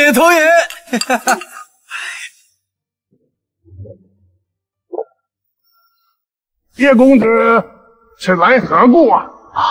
我听说此地有一个树妖姥姥，能驱使无数鬼族，杀人无数，我欲除之。小兄弟，这事儿包在我身上。喝完这顿酒，我就替你砍了这树妖。燕大侠好险！来，干杯！干杯！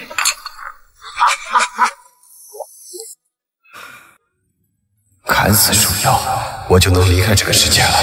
千寻还在床上等着我来，呢。继续喝！干杯！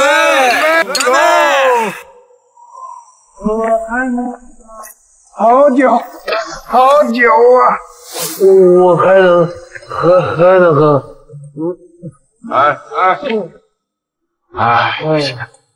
两个都糊涂了，看来只能明天再除掉树妖姥姥了。公子，你怎么还未离开？姥姥要来了！什么？树妖姥姥要来了？不可能吧！你快走吧，姥姥知道有个书生来了，特意派我前来。你快去找一个大胡子道士，只有他能保住你的性命。你说晚了，你说那个大胡子都已经喝吐了，你看。酒。糟了，大胡子道士喝多了，你们恐怕凶多吉少。你快走，我拖住姥姥。我走了，你和他们两个怎么办啊？他们只能成为姥姥的血食。我没事，姥姥还不会杀我。姥姥还会将我许配给天山老妖。小倩，这么的好，今天竟然给姥姥找了3个男人，这铁杆至阳，一锤之体，吸收了他们3个人的血，我定能法力大增。姥姥，你就放过他们吧。我养了你这么久，你倒是学会了这么种往外拐了。今天我不仅要牺牲了他们3人的血气，还要让你灰飞烟灭。我真身一到，就是你们的死期。月公子，你快走，再不走就来不及了。我不走，我的任务就是拯救你，一个树妖而已。只要叫醒大胡子，就能转危为安了。燕大侠，燕大侠，哎，醒醒，醒醒啊！燕大侠，醒醒，醒醒啊！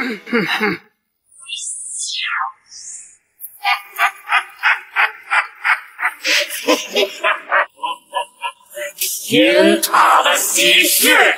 你们竟然把燕赤霞给醉倒了！等老老吞吃了燕赤霞之后，竟然法力大增，飞升魔界！公子，我来拖住姥姥，你快走。老妖婆，你且看看，本尊是谁？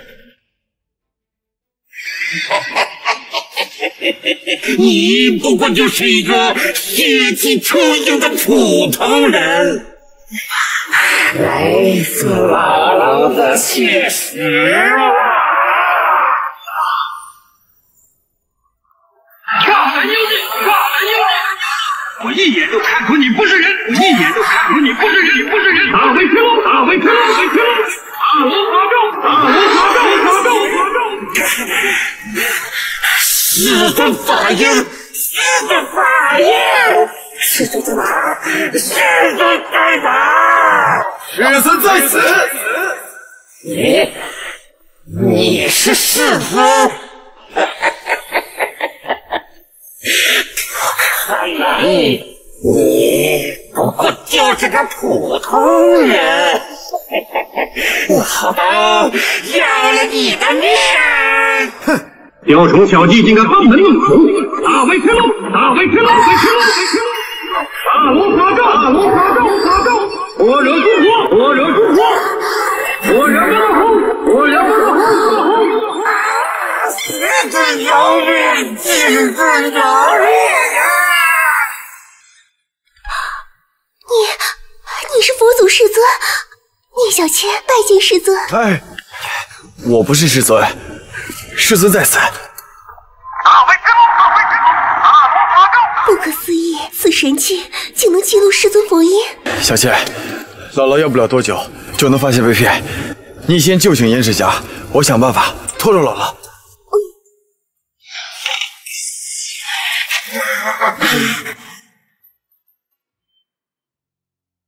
不对呀，如果真的有如此的神力，为什么不直接出来？干什么要躲躲藏藏的呢？好这个小子，你敢炸我！本姥姥有着你周边暴击，残骨击碎。树妖，你敢来，就等着跪地求饶吧！燕大侠，醒醒，快醒醒！燕大侠，妖孽，找死了！燕大侠，刚才要不是小倩姑娘，我们全都已经死了。你还是想想办法，怎么解决姥姥吧。一会儿树妖可就到了。什么？叶兄弟，等我片刻，逼出酒气，恢复法力。小子，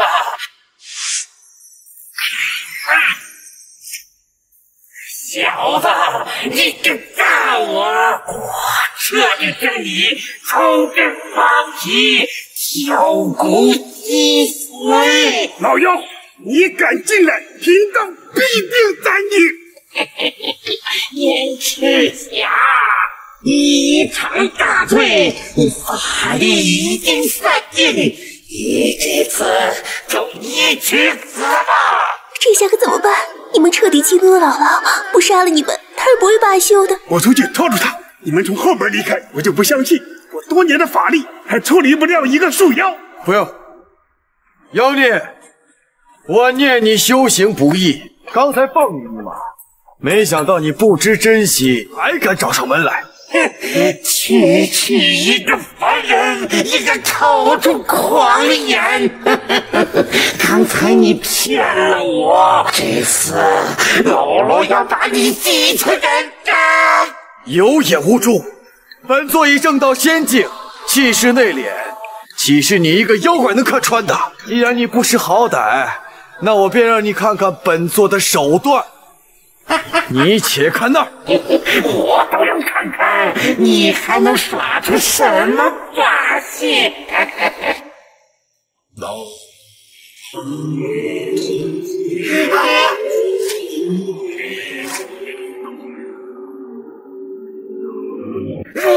佛祖啊，想要叩拜佛祖，叩拜佛祖啊！佛祖恕罪恕罪，想要抽罪，再也不敢杀人了。佛祖恕罪啊，恕罪啊！佛祖。呀，快点恢复法力，要不了一时半刻，老妖就会发现破绽。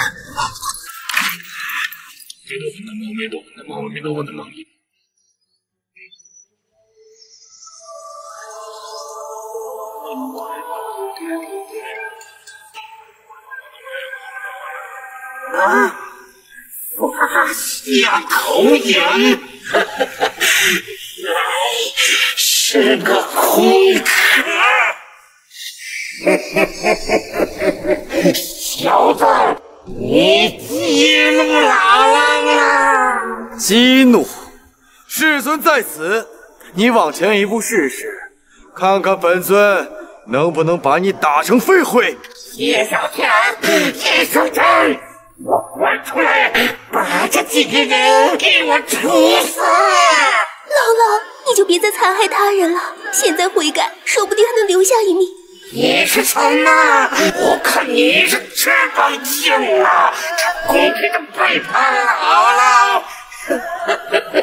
我这就毁了你的尸骨！你的主标灰飞烟灭吧！姥姥不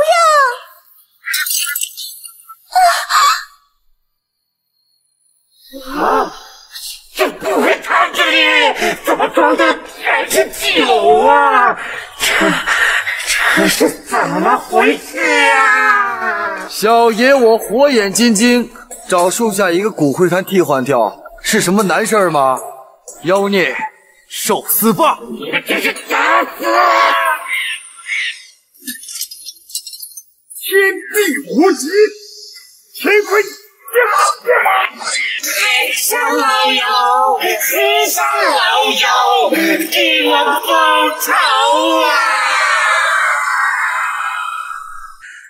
感谢叶大哥救了我，不然我现在定也灰飞烟灭了。从此以后，小仙人常伴公子左右。这么漂亮的女鬼我也想要，可是我带不走啊。公子这是嫌弃小妾吗？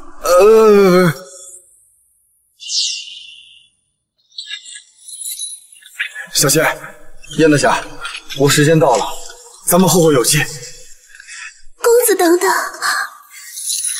感谢公子助我，这些玉鬼符便赠给公子，只需要你的一滴血为凭，我们鬼怪一族定能助你一臂之力。小仙，咱们有缘再见。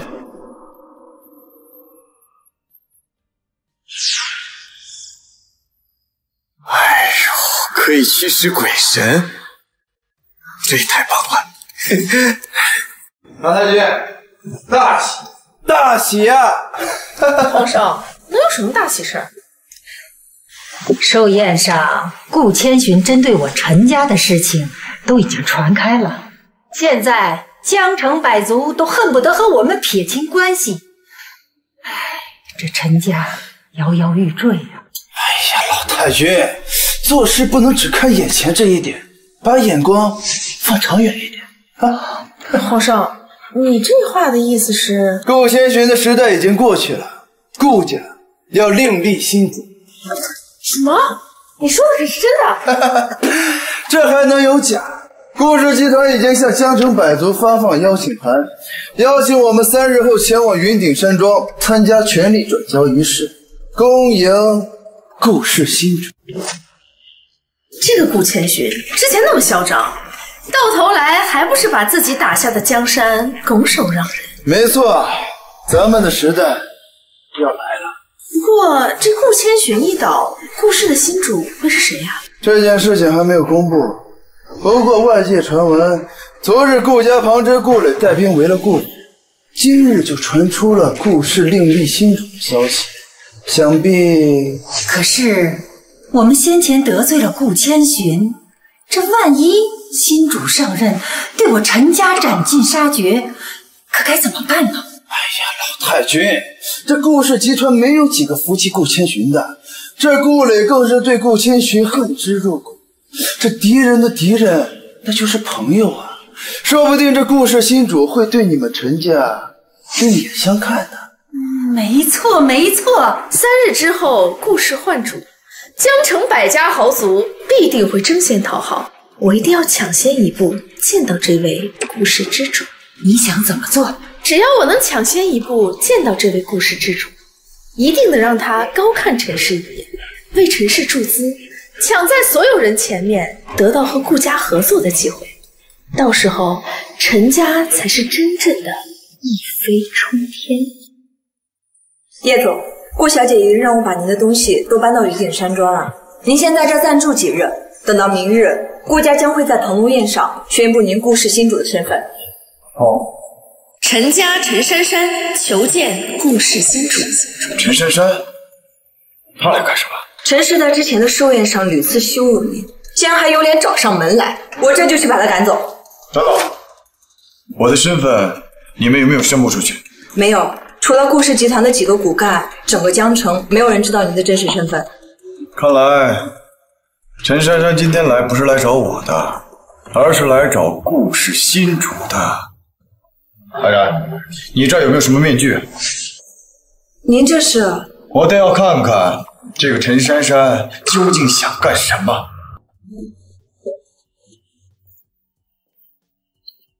陈氏陈珊珊，恭贺您成为顾氏之主。寒暄就免了吧，你来究竟想做什么？为了庆祝您成为百家之主之位，我特地代表陈氏来给您送礼的。庆功日是明天，有什么礼物明天再送吧。没别的事儿，就请离开吧。您难道就不想看看我送的是什么东西吗？我保证，这个礼物可比江城百族加在一起还要好。哦，呈上来，我倒要看看究竟是什么。请您欣起。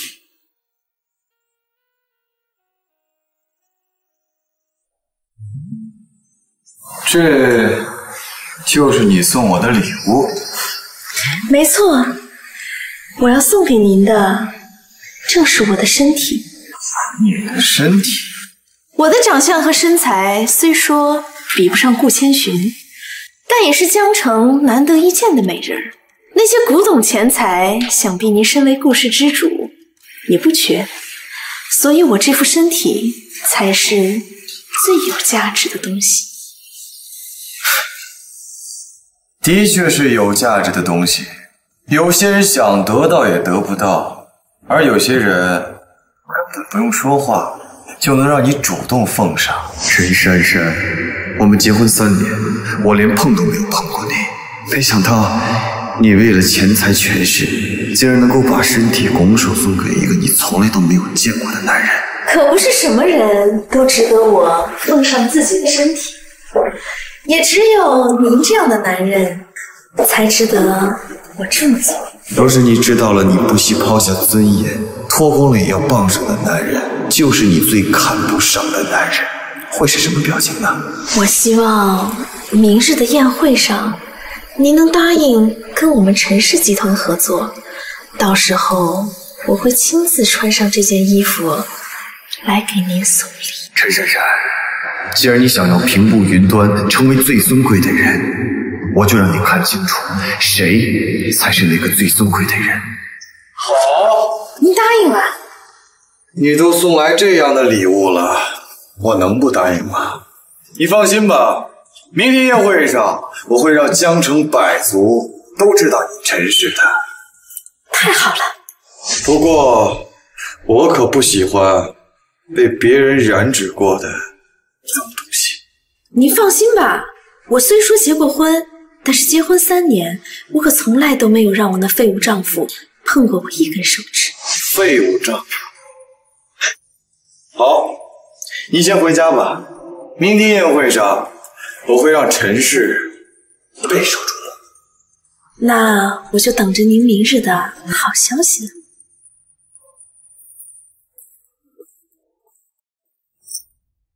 没想到这陈珊珊这么不要脸，堂堂陈氏千金，竟然只知道辞服于男人身下来换取利益。叶总，我这就把这些脏东西丢出去。不必，这些东西既然是他送过来的，我们当然要还回去了。好，陈珊珊想要地位，想要权力，想要一飞冲天，万人敬仰，想要飞上枝头变凤凰。为此，她不惜抛下尊严，脱光求我。但她又看不起我这个废物老公。明天我就让她看看，在她眼里的废物老公，才是能让她一飞冲天的人物。故事之主马上就要来了，咱们陈家就要一飞冲天了。珊珊，还得是你呀！多亏了你能力非凡，天资卓越，这才帮得上了故事之主啊！这过了今天，只怕这江城百家可都要仰望陈氏了。来了来了，故事之主已经来了。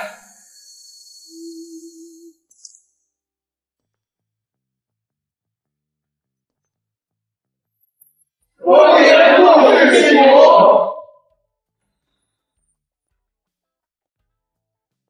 哟，好热闹啊！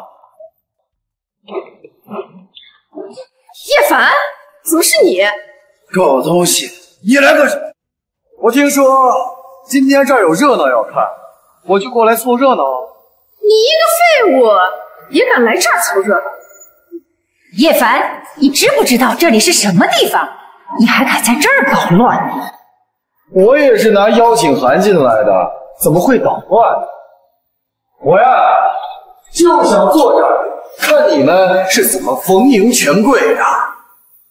放肆！那里可是江城前50的名流才有资格坐的位置，你还没资格。坐这儿没资格，哎，那我坐这儿总可以了吧？那也是江城排名前30才能坐，你还狂妄？那这儿呢？那个位置也是江城排名前10才能坐的。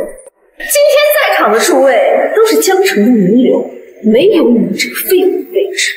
这儿也不行，那儿也不行，看来我只能坐这儿。哎，这儿风景最好，视野最好，刚好能看清你们这帮献媚权贵欺软怕硬的可憎嘴脸。小子，你敢坐这儿，我看你是想死！叶凡，你疯了吗？那可是顾氏新主才能坐的位置，你坐在那儿就是得罪了整个顾氏。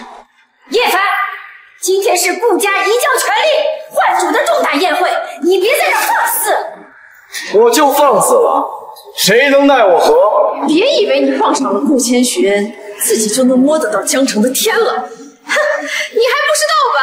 顾千寻已经不是顾氏集团的总裁了。没错，他已经被逐出了顾氏。顾家现在换了新主人了。哼，待会儿顾氏新主来了，看还怎么嚣张！没错，还不赶快给我滚出去！别妨碍了今天晚宴的开始。妨碍晚宴？我要是不在这儿，顾氏这个晚宴估计都开不下去。还打自己吹牛，还不赶紧给我滚出去！哎呀，还没有你晚宴开不成，你以为你是谁呀？顾氏新主吗？还敢在这大放厥词？没错，我就是顾氏新主。这是什么东西？你是顾氏新主？开什么玩笑！陈珊珊，这不是你们陈家的女婿吗？啊，你们陈家就交出这么点东西，还敢坐在这个位置，竟然冒充故事支主，我看你们是不想活了。没错，你们陈家惹怒了顾氏，这是想被灭族啊！各位，我们陈家已经跟叶凡这个废物断绝关系，他做出的任何事跟我陈家毫无关系，犯下的任何错也跟我们没有任何关系。好，陈珊珊，记住你说过的话，以后可别后悔。哼，我看该后悔的人是你吧？你知不知道自己今天犯了多大的错？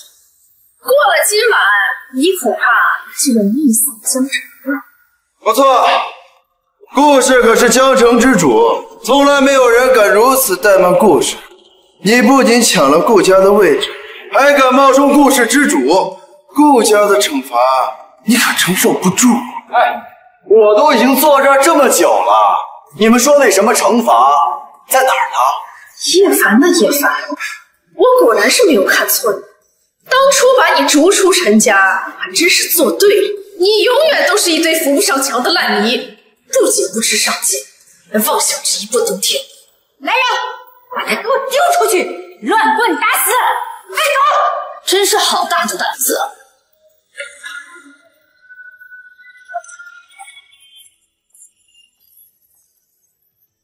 在我顾氏集团的宴会上，还敢教训我顾氏的人，顾千寻，你不是已经被逐出顾氏，怎么还会来这儿？谁告诉你我被逐出顾家了？顾千寻，你该不会是还没有得到消息吧？顾氏今天换新主了，你已经不是以前那个高高在上的顾氏总裁了。就算我不是顾家的总裁，也轮不到你们陈家在这里说三道四。今天顾家的晚宴邀请的都是江城名流，你们陈家不过是百名豪族中最末端的一个，你有什么资格敢在这儿和我叫嚣？顾千寻，你已经从云端落下，跌入泥潭了，你还在这骄傲什么呀？没错，拔了毛的凤凰不如鸡，昔日我们陈家的确是比不上你，但过了今天，我陈家就会踩在你的头顶上。你说的没错，我这只凤凰在某些方面的确不如你这只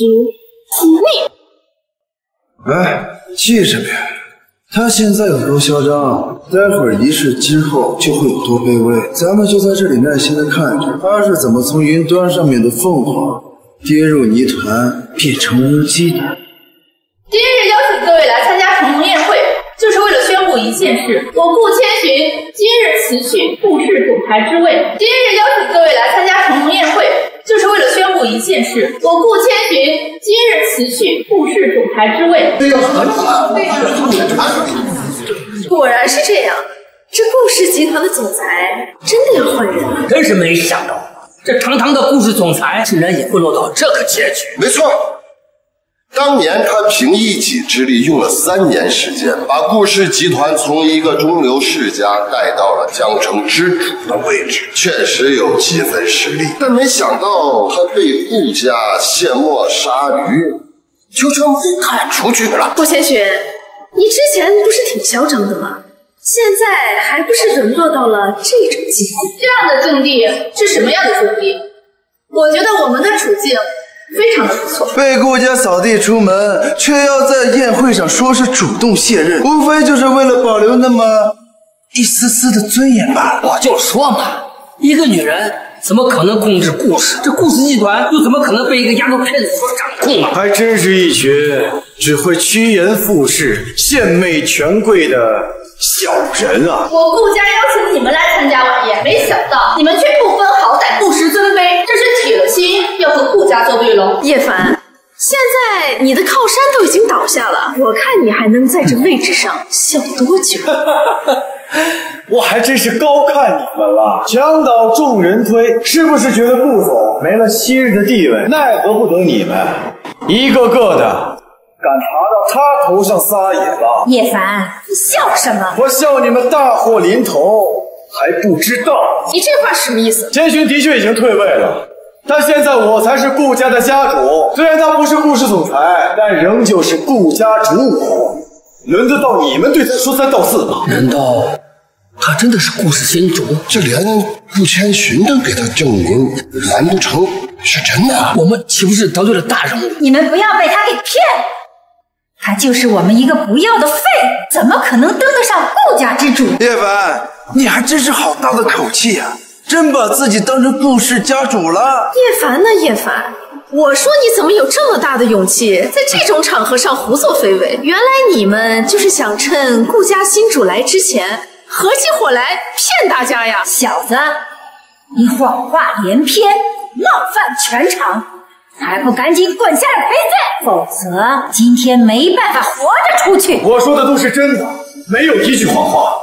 陈珊珊，你我结婚3年，你对我有过一点尊重吗？如今我的名头将响彻整个江山，你可曾后悔？尊重呢，是靠你的实力得来的。像你这种只会冒名顶替、胆大妄为的废物，不配得我的尊重。好一个不配！至于后悔，我呢，只会后悔没有早一点跟你离婚。我说这小子还真是胆大妄为啊！不过过了今晚，确实你的名声会响彻整个江省，因为整个江省到时候谁都会知道，死了一个冒名顶替的废物。各位，昨天呢，我已经见过了顾氏的新主，并且他也已经允诺，今日会与我陈氏集团携手共赢。若是有人能够成为顾氏的主母，那应该是我陈珊珊。你见过顾氏新主人？传说那个人神秘莫测，至今为止就没有一个人知晓他的身份。他到底是谁？他当时戴着面具，我没看清他的脸。你既然没有见到他的脸，为什么不信就是叶凡呢？我的确是没有看清他的脸，但是他气宇轩昂，仪态不凡，可不是叶凡这种废物能冒充得了的。连对方的脸都没见过，你为什么会笃定他会和你联手，并且让你成为顾氏主母呢？岂不可笑？就凭整个江城，没有一个人知道这位大人物的真实身份，也没有任何一个人见过他的真面，除了顾氏，只有我能够进他的山。难道这还不能证明我对他来说是特殊的？好啊你，原来你昨天已经计划好将陈珊珊捧上主母之位了。好了，你别闹了，我哪是那个意思。各位，不用再理会这种哗众取宠的废物。时间差不多了，想必那位大人物也快要到了。奉礼。请鬼仙助我一臂之力。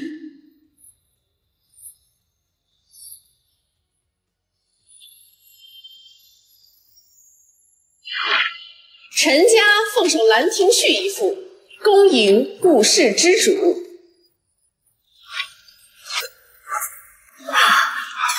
这东西怎么会在这儿？珊珊，这到底怎么回事？珊珊，你送这是什么意思？你脑子丢掉了？这种东西怎么拿上来？原来什么新的东西？就是实在太丢人了，不堪入目，不堪入目。陈珊珊，这就是你送给顾氏家主的礼物。怪不得刚才你口口声声的说将来有可能成为顾氏祖母的人是我，原来你却使用了这下流的手段。他是不知道陈氏就是用这种不入流的手段发家的。胡说！你们胡说！我们有没有胡说，你自己心里清楚。当初你们陈氏只不过是一个不入流的末尾小家，这几年一点一点爬上去，还不知道爬了多少人的船呢。我之所以能有今天的地位，靠的是我的，靠的是你长得好看，还不要脸！你们，这东西我明明已经交给了顾氏家主，怎么可能会出现在这里？难道那个大人已经来了，是想要当场跟我难堪不成？不，这绝对不可能。以我的姿色，他绝对不可能不动心。送这种东西恭迎顾氏家主，你是不是觉得顾氏之主是一个好色之徒、酒囊饭桶之辈？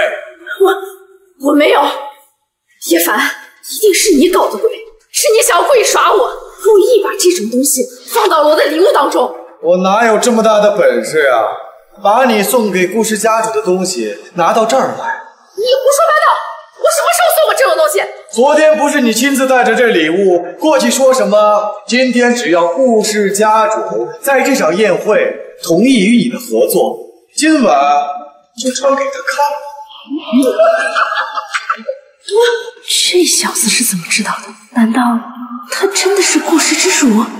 叶凡可真是好福气，前有我愿意抛弃顾氏集团总裁之位嫁给你，后有这么漂亮的女人主动现身。他就算脱光了，我也不会多看他一眼。像他这种见钱眼开、献媚权贵的贱人，多看一眼呀，我都觉得恶心。哥，你们两个还在这演戏？怎么，你还不行吗？顾氏集团可是江省最大的公司，最有钱的企业。试问一下，这么庞大的企业，怎么可能会把公司交给一个外星人的手？各位可以仔细想想，这个废物几个月前还不过是一个小小的医生，这不到1个月的时间，还想成为顾家家主不成？没错。小子，你敢戏耍我们，找死啊！叶凡，现在还不赶紧说出实话，跪地求饶，否则何止是整个顾氏，连我们江城百族都不会轻易的放过你。趁现在滚过来，跪在百族面前忏悔解错，我还可以帮你劝劝各位，给你留一个全尸。黄思辰，好一条忠心耿耿的老黄狗啊！你还敢骂我？骂你怎么了？区一个皇家，就算是灭你马族又如何？区一个被扫地出门的女流之辈，也敢口出狂言！我想要动一个小小的皇家，根本不费吹灰之力。原本你下跪求饶，全心认错，我还能放你吗？没想到你不知悔改，还敢辱骂顾氏主母，那我只能成全你了。叶凡，还敢在这说大话？皇室虽然说比不上顾家，但实力也不容小觑。你一个小白点儿，还妄想以卵击石？好啊，我要看看你如果灭不了我皇家，要怎么收场。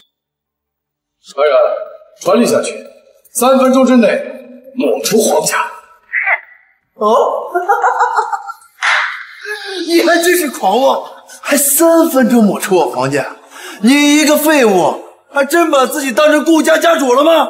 叶凡，说谎吹牛改变不了什么，你永远都只是那个企图吸引大家注意的跳梁小丑，扶不上墙的烂泥。还有2分钟，我希望2分钟之后你还能像现在一样嘴硬。这句话应该是我的意吧。哪怕是顾氏也犯不着跟皇室作对，更何况是一个被赶出顾家的贱人和一个只会吹牛的废物。叶凡，时间马上就要到了，还不赶紧跪下赔罪！哼，若是江城百家怒火可消，我陈家能看在往日的情分上，保你的全尸。现在就急着给我收尸了，太早了吧？还有1分钟，1分钟之后，江城便再无皇家。叶凡，到现在了，你还在撒谎，简直是个目空一切、狂妄自大的废物！我真的太失望了。不自量力，蚍蜉撼水。我看1分钟之后会在江城消失的会是你这个废物。那3分钟时间已经到了，你不是想让我皇家破产？我怎么没有破产？叶凡呐，叶凡，牛皮吹得多了，可是会闪到舌头的。皇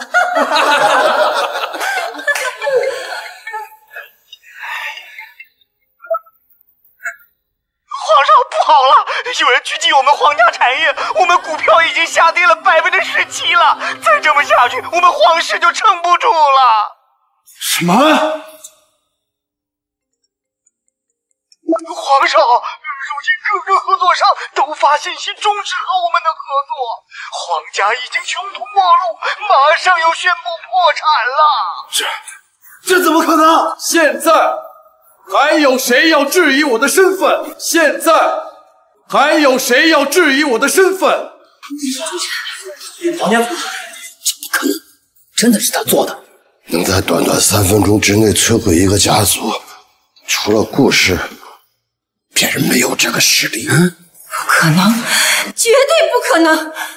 历年来，顾氏总裁之位全都是顾氏嫡亲血脉，怎么可能有一个外星人掌权？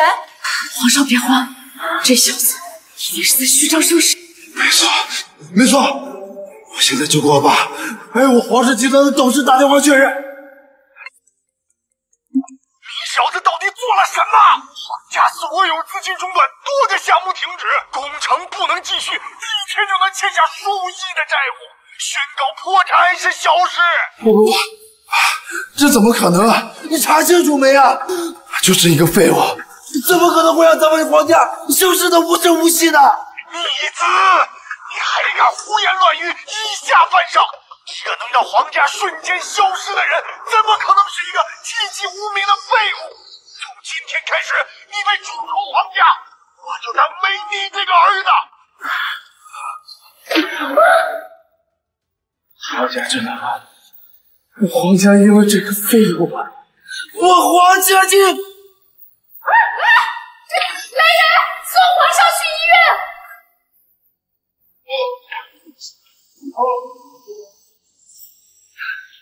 他真的是顾家掌门人，变天了，程程要变天了！百豪之首的顾家竟然把他多年打拼的家业交给了一个外星人。我爷爷被叶凡所救，为报恩德，命我下嫁叶凡，并以整个顾氏作为陪嫁。今天的宴会就是为了告诉你们，此为顾家新主。若有谁不信，我顾家不介意再开杀戒，再灭。江城百家，恭贺叶檀登顶百足之首。江城百家，恭贺叶檀登顶百足之首。这不可能，绝对不可能！你怎么可能是顾氏之主？你只是一个我不要的废物，跟我在一起了3年，一事无成，怎么可能一夜之间变成了现在这个样子？陈珊珊，到现在为止，你还认为我是个废物？当初我和你在一起的时候，哪怕连打3份工，也从来没让你受过一点委屈。没想到你却背着我跟黄思成那种货色勾搭在一起，现在后悔了。是我错了吗？难道真的是我错了？珊珊，这到底是怎么回事啊？叶凡不是我们不要的废物吗？怎么摇身一变成顾家掌权人？到现在还敢辱骂顾氏掌权人，我看你们陈家也没有存在的必要了。不，相信，我相信我真的错了，我真的错了。现在是我有眼无珠，是我不识真龙，目光狭隘。您大人有大量，原谅我们，放我们一条生路。要不要放你们一条生路，不是我说了算。你们得罪了谁，你们心里很清楚。你们该向谁道歉，向谁赔罪，向谁磕头求饶，你们心里更清楚。啊，叶凡，我错了，我们真的错了。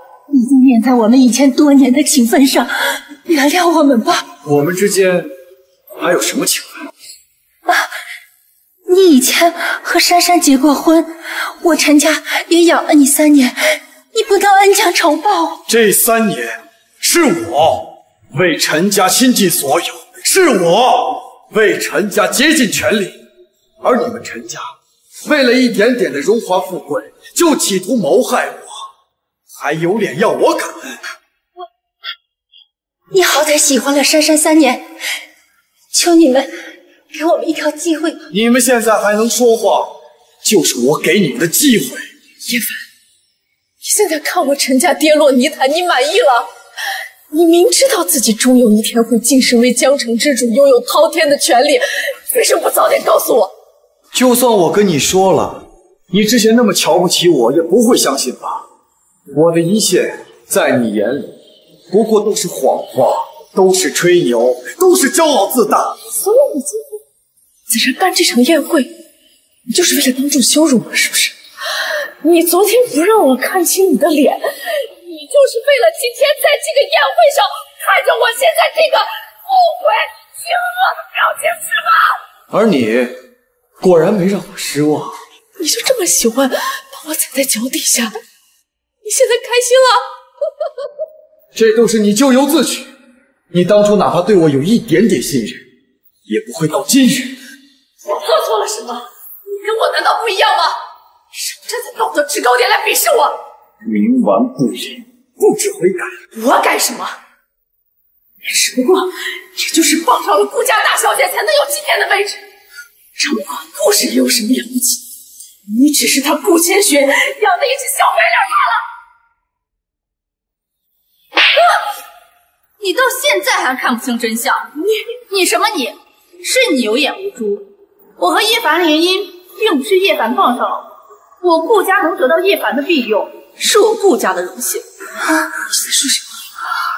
这个世界上若有一个人能带领大家走向更繁荣的地位，那一定是叶凡。他现在的能力，你到现在还没有看到。这不可能，这绝对不可能，是你没有眼光罢了。叶凡本就是蛟龙，直到有一日，他一定会冲破泥潭，一飞冲天的。只是没想到你这么有眼无珠，眼看着真龙从你手中溜走，原来是我孤陋寡闻，眼界狭窄。现在后悔，只怕是来不及了。一直以来，我都以为是你不谦虚，有眼无珠，自降身段，要跟这种我不要的货色在一起。原来一直以来都是我有眼无珠，你明白的太晚。我的骄傲自大，竟然让我失去了叶凡这么强大的人，我真的是瞎了眼。我以顾氏昔日家主之名传令，今日之后，我要将这再无陈家。